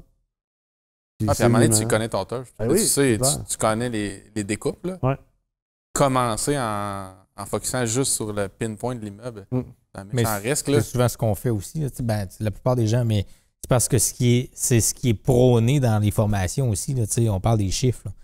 Puis tu parles de Bienville. Le premier immeuble que j'ai acheté, c'est l'immeuble à côté de l'église de Bienville. Ah ouais? C'est sérieux? Directement à côté. Là. Puis ça fait... T'appelles pas Bienville pour rien, là. Ça fait 10 ans, 11 ans je l'ai, puis ça fait 5 ans qu'il est à vendre. J'essaie de le vendre, je l'enlève, j'essaie de le vendre, je l'enlève. Je l'ai vraiment pas payé cher. Vraiment pas payé cher. Un profit à l'achat, là, ça, j'en ai un. Ah oui! Parce que c'est ça, tu l'as payé probablement peut-être ce qu'il valait. T'as un profit à l'achat, mais t'auras pas de profit à la vente, là. J'aurais pas de profit. Le profit à détention, on en parle moins. Tu calcules ton temps et ton énergie, puis c'est ça. C'est correct, là. C'est sans plus. Moi, on m'avait offert d'acheter le bloc en face de la quincaillerie. Ouais. Il n'a pas été démoli? Non, c'est juste... Tu sais, l'espèce de gros immeuble, là, il y a un front de... Ça devait être des magasins dans le temps, là. Ouais. Tu sais, pas cher, là. Il y en avait du profit à l'achat, mais t'es comme... Sauf que ma détention puis ma revente, éventuellement, vont bouffer le profit à l'achat x10, là. Puis je sais même pas si j'ai envie de dealer avec ça, rendu là. Puis il y avait rien à... Tu peux même pas l'optimiser. Ben non, parce qu'en plus, on a des bâtons des roues par la ville. Exact. Dans ce coin-là, là. C'est patrimonial, tout ça? Ben oui. On est freiné par la ville. Le patrimoine. Patrimonial, il est léger. Les pauvres, le patrimoine. Justement, mon immeuble a 100 ans, là, puis je peux pas faire ce que je veux avec. Là. À part le mettre. Faudrait pas que tu le valorises. Non. Mais 2 rues plus loin, sur Saint-Joseph, il y a des maisons de ville neuves qui se bâtissent. Des fois, le pouvoir politique... La rue à côté... ça, c'est ça. Moi, la rue à côté, la rue de l'église de Bienville, là, ils ont jeté à terre les immeubles qu'il y avait là, puis ils ont construit des condos. 4 étages de condos. C'est dans cette église-là qu'ils ont fait des condos ou c'est. Oui, ils ont fait ça. des. Dans l'église même, là. Ouais. Fait qu'il y a peut-être un petit peu de pouvoir politique par bout, là. Des fois, le PAIA, je sais pas, ça se contourne. Ouais, c'est ça. Il fait ça de même, là, dans le quartier. C'est quoi votre day-to-day dans la gestion? Tu sais, des gens qui. Peut-être qu'il y a des gens qui écoutent en ce moment qui n'ont pas de bloc encore ou qui n'ont, mais qui se demandent c'est quoi le day-to-day? C'est-tu quelque chose qui vous demande un petit peu de temps tous les jours, à tous les 2 jours, à tous les semaines? C'est quoi? Ben, moi, personnellement, ça varie. Ça va varier d'un immeuble à l'autre. Tout dépendamment de qu'est-ce qu'on fait comme projet. Mais, tu sais, l'histoire du monon qui dit que tu vas te faire appeler pour une toilette à déboucher à 3 h du matin, tu sais, ça fait, ben, comme je disais, mon immeuble sur Bienville, ça fait 10 ans que je l'ai. J'ai jamais eu un téléphone de nuit. Non? Jamais. Par contre, moi, ce que je vais regarder dans mon day-to-day, ça va être aussi une réanalyse de mes immeubles. Parce que régulièrement, puis ça, je faisais pas ça avant la MREX, là, mais régulièrement, aujourd'hui, je vais réanalyser mes immeubles, peut-être une fois ou 2-3 mois. Là. Je vais reprendre mon parc, puis je vais dire, OK, où est-ce qu'on est rendu? Où est-ce que le marché est? Comment ça a évolué? Les taux d'occupation ont l'air de quoi? Combien mon immeuble vaut aujourd'hui? Ouais. Fait que ça, je vais le faire régulièrement. Fait que je vais garder un œil sur mon parc d'un côté financier, que je pourrais dire, pour voir où est-ce que je me situe. Si j'ai des opportunités, par exemple, si je vends, si je vais refinancer ou des choses comme ça, plus d'avance, des affaires de même. Mais dans le day-to-day avec les locataires, honnêtement, puis c'est tout moi qui les gère, là, tout ceux-là avec mes partenaires aussi, c'est moi qui les gère. Il n'y a rien. Non, il n'y a rien. Ça Honnêtement, là, c'est pas ça qui me prend du temps. Non. Puis encore moins les immeubles qui sont rénovés. Ouais, parce que moi, les immeubles qui me prennent le plus de temps, c'est les immeubles qu'on n'a pas eu le temps de rénover encore. Puis, les appels de service tout le temps. Ouais. Mais ça dépend. Ça va varier parce que tu n'auras pas le même type de clientèle. Non. Puis les gens qui vont payer très cher pour un loyer sont plus demandants. Ouais. Fait que je te dirais que j'ai plus souvent des appels de ces gens-là que ceux-là qui vont payer 500$ pour le 4,5. Ouais. Puis à l'inverse, celui qui va payer 500$, il y a des fois, c'est moi qui vais l'appeler pour savoir comment est-ce que ça va. Par exemple, j'en ai un dernièrement que j'ai parlé, puis là, il me dit, en fait, j'ai parlé à sa femme, parce que c'est d'habitude tout le temps à lui que je parle, puis il m'a dit, elle m'a dit, là, ça fait 3 ans que le robinet coule. Puis là, on met des seaux en dessous pour récupérer l'eau, puis on flush la toilette avec ça. What the fuck? Pourquoi tu m'as pas appelé? Mon mari voulait pas qu'on vous dérange pour ça. Je suis là pour ça, là. C'est ça, là, tu sais. Je vais changer, là. J'ai collé le plombier, puis... C'est bien ça le pire, c'est que tu vas même pas le changer toi-même. Non, c'est ça. Tu vas faire un appel, plombier, une demi-heure de temps, puis les valves échangées, là, tu sais, ça a coûté 150$, là, mais... C'est des stretches aussi, là. Tu disais, il y a des stretches d'acquisition, des stretches d'optimisation ou de gestion de changement, mais sinon, après... moi, tu sais, j'avais fait l'exercice pour le fun, là, des immeubles, c'est sûr qu'on était 4, là, que j'ai depuis 10 ans, puis on avait fait juste un exercice pour savoir combien d'heures on pouvait mettre sur une année, et je pense que je mettais entre 30 et 40 heures sur une année, sur 2 immeubles, un 5 et un 6. Non, souvent, c'est parce que c'est une corvée de ménage. C'est ça. C'est pas 8 toilettes que j'ai changées sur une semaine, tu sais, je veux dire. Ou tu vas avoir un rush de visite ou c'est ça, des affaires de même. Mais tu sais, vraiment de l'entretien pur que des fois va peut-être un peu irriter le monde, va se dire, pas le goût de tomber dans l'investissement à cause que ça va me tanner. Honnêtement, ça n'existe pas. Aujourd'hui, les technologies aussi, de plus en plus, permettent, je crois, de mieux automatiser, au moins améliorer. Là, nous, on vient de commencer à utiliser une technologie qui s'appelle Building Stack. Ça s'appelait Domum Link avant, il me semble. Puis, nous autres, tous les paiements sont automatisés à travers de ça. Ça vient faire l'écriture comptable. Comme un autonome? Non, c'est plus complexe. Ça. C'est comme... En fait, ça se branche même avec OPEM. Ça peut tout faire ton écriture comptable dans OPEM. Un API? Tu peux, un API. Puis tu peux publier tous tes logements à louer sur toutes les plateformes. Tu peux communiquer avec tes gars d'entretien. Ton locataire peut communiquer avec toi. Fait que, mettons, ton locataire pourrait t'envoyer genre un texto là-dessus. Tu reçois l'alerte dans ton dashboard. Tu peux réoctroyer ça à ton concierge ou à tes gars d'entretien. Tu peux demander un suivi. Fait que ça crée comme un billet. C'est réparé. Ton gars d'entretien fait c'est réparé, ferme le billet. Toi, tu vois l'historique de ça. Super cool. Il y a plein d'affaires comme ça qui permettent, je pense, aujourd'hui, de plus en plus de faire ce genre de suivi-là. Puis je pense aussi, il y a un moment donné, c'est sûr que plus que tu grossis, il faut que tu penses à comment tu vas te structurer. Moi, je suis beaucoup là-dedans, parce qu'on a quand même grossi vite. Là. On va avoir Petite croissance. ramassé à peu près un 2... On est rendu à 200-300 portes en genre un an.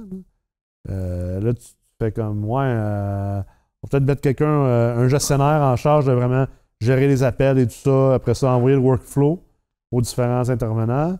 Ça prend des processus à un moment donné. Ouais, commence à penser à un agent de location aussi, parce que selon moi, puis ça, c'est des discussions que j'ai eu beaucoup avec Félix Hamel, qui a fait. Il avait-tu fait votre note? Il a fait la C3 avec nous. Ouais, C3. Écoute, ça s'est passé dans C3, on va se le dire. Ouais, c'est ça. Ça s'est passé dans C3. Ça s'est vraiment passé dans C3. T'étais juste une cohorte en retard. Mais tu sais, Félix, il y a une congestion de 1500-2000 portes. Ouais, pas loin. Au moins 1500. Ouais, puis tu sais, il expliquait ça, ou comment que lui séparait la gestion puis la location. Deux affaires différentes, deux personnalités très différentes. Fait tu sais, commence à penser à tout ça, puis comment le plus possible automatiser des choses là-dedans. Ta business est seulement aussi dure à gérer que tu désires qu'elle soit. J'en parlais avec Claude Hamel aujourd'hui, notre directeur du collège, puis des opérations. On parlait de exemple, le monde qui dit tout le temps « j'ai pas le temps ». Souvent, tu n'as pas le temps parce que tu ne veux pas te donner le temps. C'est ça la vérité. Là. Ne prends pas le temps. Oui, tu prends pas le temps. Tu prends pas le temps, tu priorises pas bien, tu gères pas bien, tu es très inefficient. Puis oui, c'est une activité active, la gestion des immeubles, mais il y a moyen de faire en sorte aussi, je veux dire, tu structures ta gestion comme tu veux. Tu n'es pas obligé d'être l'enfer, gérer des blocs. Là. C'est quelque chose qui peut se faire tôt. Ben, c'est mieux en d'être fait, fait il tôt. doit être fait tôt parce qu'après, t'es dans... Après, t'es en rattrapage. T'es dans torpille, là. Je veux dire, après ça, t'es pogné, là. T'es fait, là. Ça, c'est un peu comme tout, là. La fiscalité, la comptabilité. T'es toujours mieux de commencer tout de suite que plus tard, parce que ça va coûter plus cher tout refaire plus tard. Refaire. On finit par faire cette erreur-là dans une place ou un autre, là. Souvent parce qu'on veut aller vite et tout ça. C'est difficile de ne pas s'exciter trop, là. Des fois, on le sait. Hein. Oh, en fait, souvent, on le sait, on dit, gars, là, je mets un plaster, je le gère de même. Ouais. Cette demande-là, ou je sais que je vais payer plus cher plus tard, mais regarde. Je sais que c'est pas ma façon de faire ou c'est pas mon processus, ça sera pas mon procédé, mais là, c'est moi qui vais y répondre, puis là, c'est moi qui vais y aller, mais la prochaine fois, ça sera pas moi. Mais, à un moment donné, c'est de la foutaise. Si tu ne finis pas par le mettre en place, dans le fond, tu te feintes toi-même. C'est clair. Ça, c'est sûr que c'est un risque. C'est quoi le plus grand conseil que vous donneriez à quelqu'un qui veut devenir propriétaire de bloc ou qui est déjà propriétaire de bloc? Moi, tantôt, on a parlé de rénovation. On n'a pas parlé assez, je trouve, de rénovation. C'est un point aussi. On a dit, la gestion du changement, d'arriver en place, de libérer l'immeuble ou de libérer une portion de l'immeuble, mais après, la portion gestion de tout ce qui est rénovation, entrepreneur, ou gérer la fameuse garderie qu'on a parlé tantôt, là, c'est un autre univers, ça. Il y a bien des choses à dire. Je ne sais pas par laquelle commencer, là, mais souvent, les gens vont ouvrir le bottin puis juste prendre les 3 premiers, les appeler, faire 3 soumissions, puis dire, écoute, toi, soit quand il y en a qui l'école de pensée, ça va être le moins cher, il y en a d'autres, je vais prendre lui qui est au centre. Là. C'est déjà bon qu'il fasse 3 soumissions. C'est déjà ça. Tu vois, le monde font ça. J'ai des excellents réflexes comparé à moi. On en parlait l'autre jour, mon petit Charles, tu sais, fameux cost plus 5 ou cost plus 10. Là. Cost plus 10, là, ça peut être 2 affaires très différentes, 2 entrepreneurs. Hein? Tu peux avoir un gars qui t'a cost plus 5 qui coûte moins cher que le gars à cost plus 10. C'est quoi cost, là, tu sais? C'est ça, c'est quoi cost? C'est quoi cost? Il source-tu bien ses matériaux? Ces gars sont-tu à 72? Ils sont à 65? Ouais, puis ils échappent-tu des balles partout, là? Ouais, c'est ça. Je veux dire, le cost d'une gestion un peu sloppy ou le cost d'une gestion bien tête. C'est 2 univers, là. Ces gars de gyps, ils ont-tu été payés 4 heures cet après-midi parce qu'ils ont mal coordonné la livraison de ces feuilles de gyps? Finalement, ils arrivent juste demain matin. Mais ça, c'est une surveillance aussi. En tout cas, ça pourrait être un conseil à des nouveaux investisseurs si c'est un projet actif d'optimisation. Si ça remet un entrepreneur, du moins que ce soit quelqu'un avec qui ont déjà travaillé, sinon de ne pas laisser sa confiance aveugle, clairement, à un entrepreneur puis dire, écoute, lui, il connaît ça, la construction. Je vais le laisser aller, envoie-moi les factures, puis moi, j'ai un autre emploi, je t'attends plein, je t'occupe à quelque part. Puis, tu sais, la preuve, là, j'ai ma RBQ. Ouais. T'es la preuve. Qu'est-ce que t'essaies de dire? Fais-moi pas soumissionner sur un projet, là. Parce que si tu veux un cost plus 10, il va te coûter cher. Ouais, c'est ça. Tu sais, j'ai ma RBQ, mais c'est pour gérer mes projets puis être legit partout. Mais je suis pas entrepreneur général, là. Puis il y en a combien qui se lancent là-dedans comme ça? Ouais, il y en a beaucoup. Il y a des demandes. Ah, puis c'est un des endroits où tu peux plus te faire fourrer en immobilier. Là. Ouais. C'est sur tes contrats. C'est des gros chiffres. Oui. Là. Je veux dire, ton notaire, OK, tu le négocies. Non, il me fait à 1100. L'autre à 1100. J'ai vraiment travaillé fort, il va à mi-chemin à 1050. Pas 300 piastres qui va te mettre en rue. Là. Ton projet se joue pas là, mais l'autre entrepreneur que tu lui donnes justement toute ta réflexion de logement, puis tu en as pour 150. Finalement, tu arrives à un dépassement de coût à 220, mais tu sais pas trop ce qui s'est passé. Puis, il y a une bonne ou une mauvaise histoire. Là. Tout s'explique. Là, à un moment donné. C'est pas parce qu'il y a un dépassement de coût. Comment tu fais pour, mettons, pour rester avec ma question, donner un conseil au propriétaire de bloc? Comment qu'un propriétaire de bloc ou un investisseur immobilier, comment il fait pour contrer ça, cette espèce de risque de dépassement de coût ou d'entrepreneur qui se graisse la patte? Ben, moi, je dirais, conseil numéro 1, prends un entrepreneur qui est déjà habitué de faire des blocs. Là. Parce que dans la construction, c'est tellement vaste. Tu peux avoir un entrepreneur qui est super fort pour faire la maison neuve, mais si tu prends le même entrepreneur pour tout optimiser ton bloc, ça se peut qu'il y ait des dépassements de coût, il n'est pas habitué. Fait que moi, je conseille, demande des références, puis pas quelqu'un qui est habitué de faire la rénovation. Demande aux autres propriétaires de bloc avec qui toi tu travailles. Parce que la rénovation et la construction neuve, là, c'est deux mondes complètement différents. C'est clair. La construction neuve de maison et la construction neuve de bloc, c'est... Parce qu'on part pas, là, c'est pas la même affaire. Rénovation, c'est toujours de la gestion de problèmes. Tu découvres quelque chose, tu trouves une solution. Des décisions. La neuve, là, c'est prévisible à 100%. Là. Tes étapes, là, tu sais exactement ça te prend combien de temps. Puis il n'y a pas de surprise, en moins que tu foires quelque part puis il y a une erreur, que ça arrive, mais la neuve, là, tu peux presque coter une job à 100 pièces près. C'est un rough de maison. Là. C'est l'entrepreneur qui va l'absorber. Si mettons ces gars sont lents ou ils n'y arrivent pas. Ça fait un contrat fixe. Là. C'est ça. Il va l'absorber parce que c'était prévu. Mais un contrat fixe en rénovation d'un bloc... c'est plus tough. Y a-t-il un entrepreneur général qui accepterait ça? Moi, j'accepte pas. J'accepte pas ça. Parce que 8 de 1969, là. Puis ça fait juste pas de sens à un moment donné. Je veux dire, il faut être logique. Là. C'est pas parce que l'entrepreneur veut pas se mettre à risque ou veut pas... c'est juste que ça, à un moment donné, il faut que tu sois capable d'évaluer puis que ça soit... faut que ça soit un win-win, en fait, comme relation. Moi, je dirais, il faut que tu poses énormément de questions aussi. Faut que tu poses full de questions, même si tu connais pas le monde de la construction. Pose des questions, tu vas en poser 3-4 un peu innocentes, mais c'est pas grave. Pose-en énormément.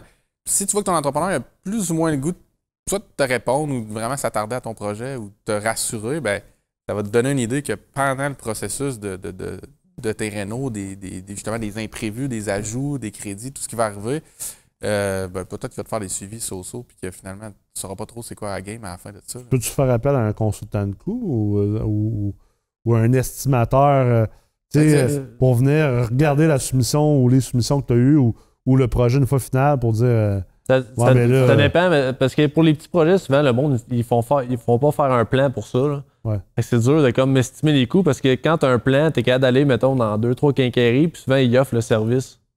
Fait qu'ils vont te faire ta soumission, puis là, tu vas voir, mettons, comment ça coûte en matériaux et tout ça, fait que ça te donne une idée. Puis il y a un autre point que je conseille aux gens de checker, c'est juste la soumission en tant que telle. Tu sais, le gars, s'il t'envoie une soumission, là, puis c'est super bref, là, tu as des catégories, mettons...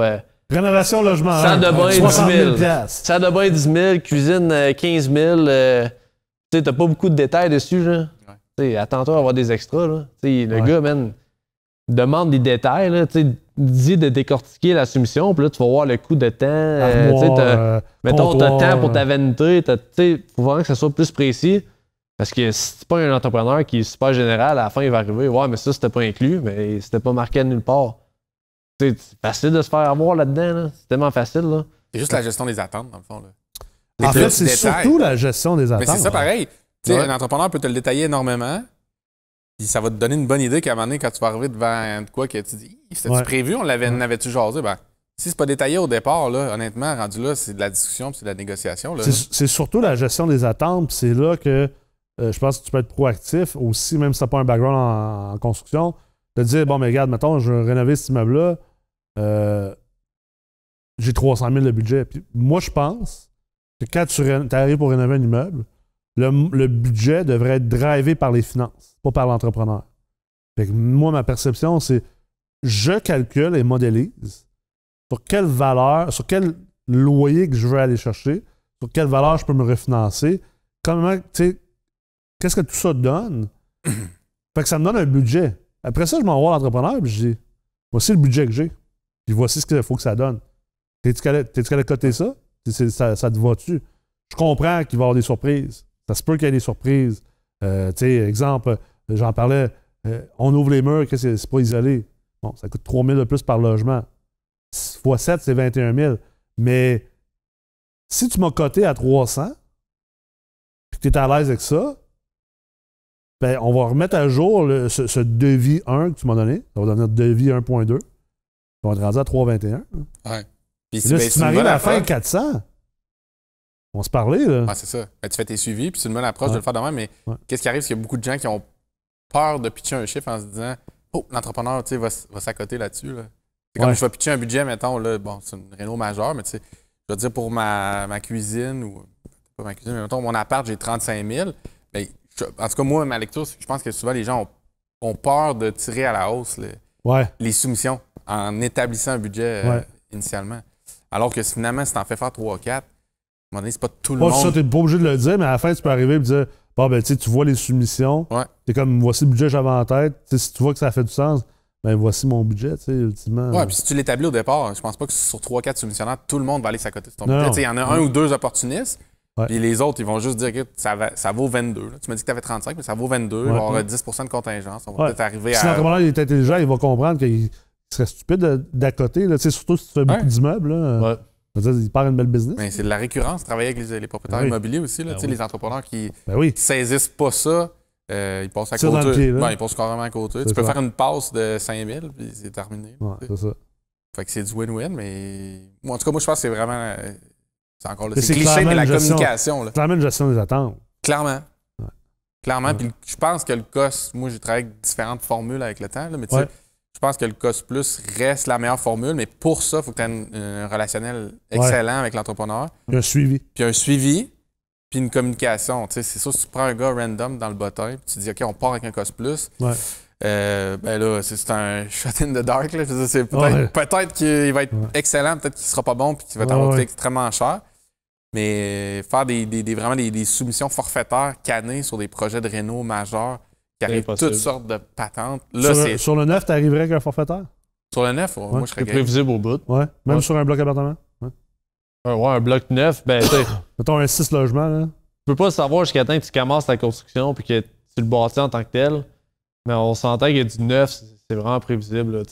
À moins que ton sol soit pas correct, il faut que tu dynamites ou je sais pas pourquoi. Il n'y a pas grand-chose d'autre qui peut vraiment se passer. La charpente, puis tu sais... pas supposé avoir de surprise. Mis à part cette surprise-là, puis encore plus, de plus en plus, je pense que beaucoup de choses sont faites préfab à cette heure, sont usinées. Ouais, mais ça, fais attention parce que ça revient souvent plus cher du préfab. Ah ouais? Que de faire sur place. Ouais. Pas sûr que je suis d'accord avec toi sur celle-là, mais tous parce que tu travailles fort. Non, mais c'est... non, mais c'est pas vraiment ça. C'est pas vraiment ça. C'est que premièrement, du préfab, souvent, tu vois la qualité, souvent, va être moins bonne un peu que si tu fais faire ce chantier direct. Puis tu arrives en préfab, tu sais, moi, je trouve que le préfab, là, que ce soit le gars sur le chantier CCQ que tu vas payer de toute façon ou que ce soit un salaire, une usine que tu payes pas le salaire de l'usine. Là. Tu payes l'usine puis les boss qui se font la cote sur les gars dans l'usine. Les coûts, moi, je trouve que ça revient tout le temps vraiment semblable. Il n'y a pas une grosse différence. Puis, des fois, du préfab, c'est plus cher. Des fois, ça va arriver moins cher que du CCQ. Mais en tout cas, moi, dans mon expérience... Dans le délai de réalisation du projet aussi, où là, tu vas gagner en financement. Est-ce que tu peux lever ton bloc? Ça. Ouais, je pense qu'il y a ça. Des gros projets, peut-être. Tu sais, des gros blocs, tu arrives du préfab, là, ça peut avoir la peine parce que tu as le volume. Mais une maison en tant que telle, juste une maison neuve, là, t'as pas de volume là. Souvent, les murs, là, ça arrive, là, ça a traîné dehors pendant une semaine, là, tu sais pas, puis il y a déjà la laine puis le gyps dessus. Là. Ça arrive pas souvent, mais moi, qu'est-ce que j'ai entendu, c'est que la qualité, quand c'est fait en usine, ça arrive sur le chantier, c'est comme moins hot un peu. Et qu'est-ce que tu peux faire sur place. Ça doit dépendre de chaque usine aussi. C'est ça. C'est pareil comme n'importe quel entrepreneur. T'en as des bonnes, t'en as des moins bonnes. Tu contrôles moins, ça, c'est sûr. C'est ça, exact. Mais ça dépend vraiment de l'expérience que tu as. C'est vraiment que je serais curieux d'aller plus loin dans cette discussion-là, éventuellement dans d'autres émissions. Peut-être amener on pourrait amener un débat là-dessus parce que j'en connais une couple, même il y a un gars en ce moment dans une émeute qui ont une usine de préfab. J'en connais d'autres, des constructeurs vraiment ça coche. Puis eux sont comme non, moi je fais tout sur mon chantier, puis j'ai mes gars à temps plein, puis en fait, j'ai rencontré un entrepreneur qui a même, lui, il monte quasiment sa propre usine de préfab sur le chantier. Lui, c'est comme un modèle hybride, là, tu sais. Il est comme, non, moi, j'ai mon usine, j'arrive sur un chantier, je me bâtis mon usine sur le chantier. Okay. C'est tout fait, c'est préfab dans cette usine-là, genre. OK pour les murs, là, mais tout ce qui est structure de plancher puis de toit, honnêtement, c'est un peu fou là, de penser à faire ça des sur le chantier, mais je sais pas. Moi personnellement, j'ai jamais fait de neuf. Pour des fois, tu peux monter au sol. Des fois, tu peux monter les toits au sol. Il y en a qui font monter ça. les trosses sur chantier avec des gars payés CCQ. Ouais. Ils sont mieux d'être dégourdis solides avant de dire que tu arrives d'un prix du préfab. Là, je veux bien croire que sa plaquette est peut-être pas 100% bien adossée. Mais je sais pas. Tu sais, le débat vaut c'est clair. vaut la chandelle. Mais ça peut aller loin comme discussion. Là, c'est clair. Mais dans Renault, reste que faut surveiller ces entrepreneurs. Parce que souvent, ils n'ont pas juste ton projet. Il faut aussi garder ça en tête. Là.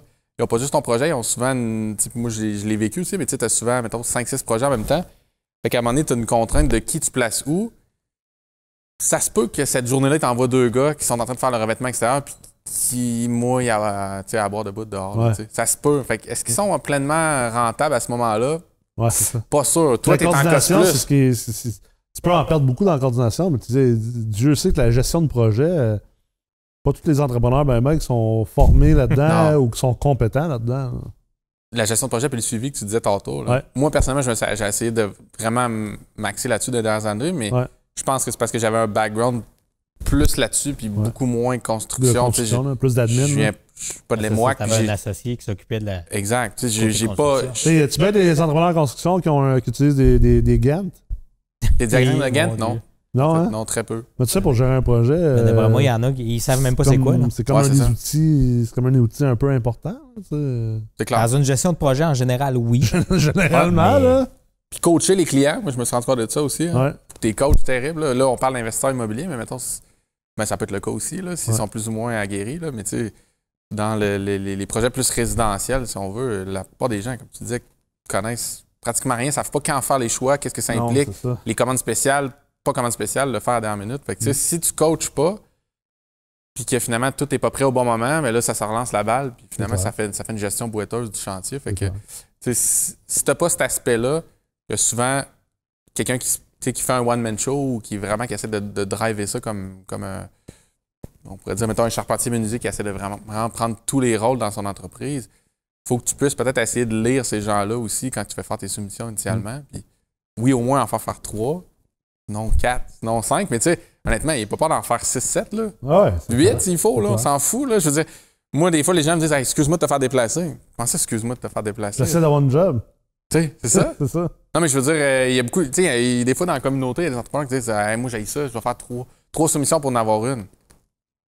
What the fuck, là, tu sais, je veux dire, tu travailles dans un magasin de meubles, il y en a peut-être 3 clients qui vont rentrer, puis il y en a juste un qui va acheter ton divan, là, tu sais. Quand est-ce que c'est 100%? À un moment donné, OK, tu te bâtis un historique puis un nom, là, mais si t'es pas prêt à défricher un peu, moi, je trouve que ça te donne une lecture de l'entrepreneur devant toi. Fait que, tu sais, faites-en rien qu'en masse. Surtout si vous commencez comme investisseur, puis vous connaissez rien à tout ce qui est construction, rénovation, appelez-en des moineaux, puis faites-les parler, là. C'est clair. Vince, dernier conseil? C'est drôle parce qu'on en a parlé énormément aujourd'hui, l'humain. Je pense que la première chose, Kevin t'en a parlé, c'est de se connaître, savoir ce qu'on veut dans l'immobilier, ce qu'on veut faire, ce qu'on aime faire, ce qu'on n'aime pas faire. Ça, c'est la première chose. Puis on n'en est pas venu là tantôt, mais ce qu'on aurait pu dire aussi, c'est toutes les facettes de l'immobilier. Qu'est-ce qu'on veut faire là-dedans? Ben oui, il y a le multilogement, mais il y a le Airbnb, il y a le flip de maison, il y a le chalet. Tu sais, Chuck, toi, en ce moment, tu fais pas mal juste de la maison ou du duplex. Duplex, pas mal, Si ça roule là-dedans, puis que t'aimes ça, tu continues là-dedans. Moi, je suis en train de vendre mes petits pour acheter du gros, parce que j'aime mieux le gros. Fait que, ça, c'est se connaître. Puis, c'est le fun que toi, Kevin, t'en aies parlé aujourd'hui. Ce que t'aimes de l'humain, ce que t'aimes pas de la gestion humaine. Tu sais, là, en ce moment, je prêche pour ma paroisse. Là. Je suis un gars de RH. Là. Fait que, je trouve que c'est la plus grosse partie de l'immobilier parce que on va gérer des locataires, oui, mais avant de gérer des locataires, ben, on va être avec un courtier immobilier. Après ça, on va être avec un vendeur. On va être avec un professionnel, soit un notaire, un fiscaliste. Puis on va être avec soi-même aussi, on va gérer nous-mêmes. On va être avec soi-même. Par bout, Puis devant C'est son ça qui est ordi. plus tough. Ah, c'est ça. Puis encore, on va être avec notre famille.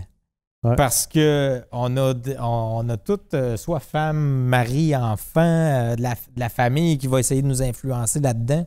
C'est toutes des gens qu'il faut gérer là-dedans. Fait que c'est de se connaître dans ce qu'on veut faire, puis ce qu'on veut surtout pas faire dans l'immobilier. Fait que je pense que moi, c'est ça mon conseil aux gestionnaires en ce moment, aux futurs gestionnaires immobiliers. Ouais. Super. Ouais. Ben, écoute, je pense que c'était un super de bel épisode. Je vous remercie énormément d'avoir été là. J'espère que les gens qui ont été à l'écoute ont apprécié ça et ont appris quelque chose ou au moins été entertainés par nos histoires un peu loufoques du début.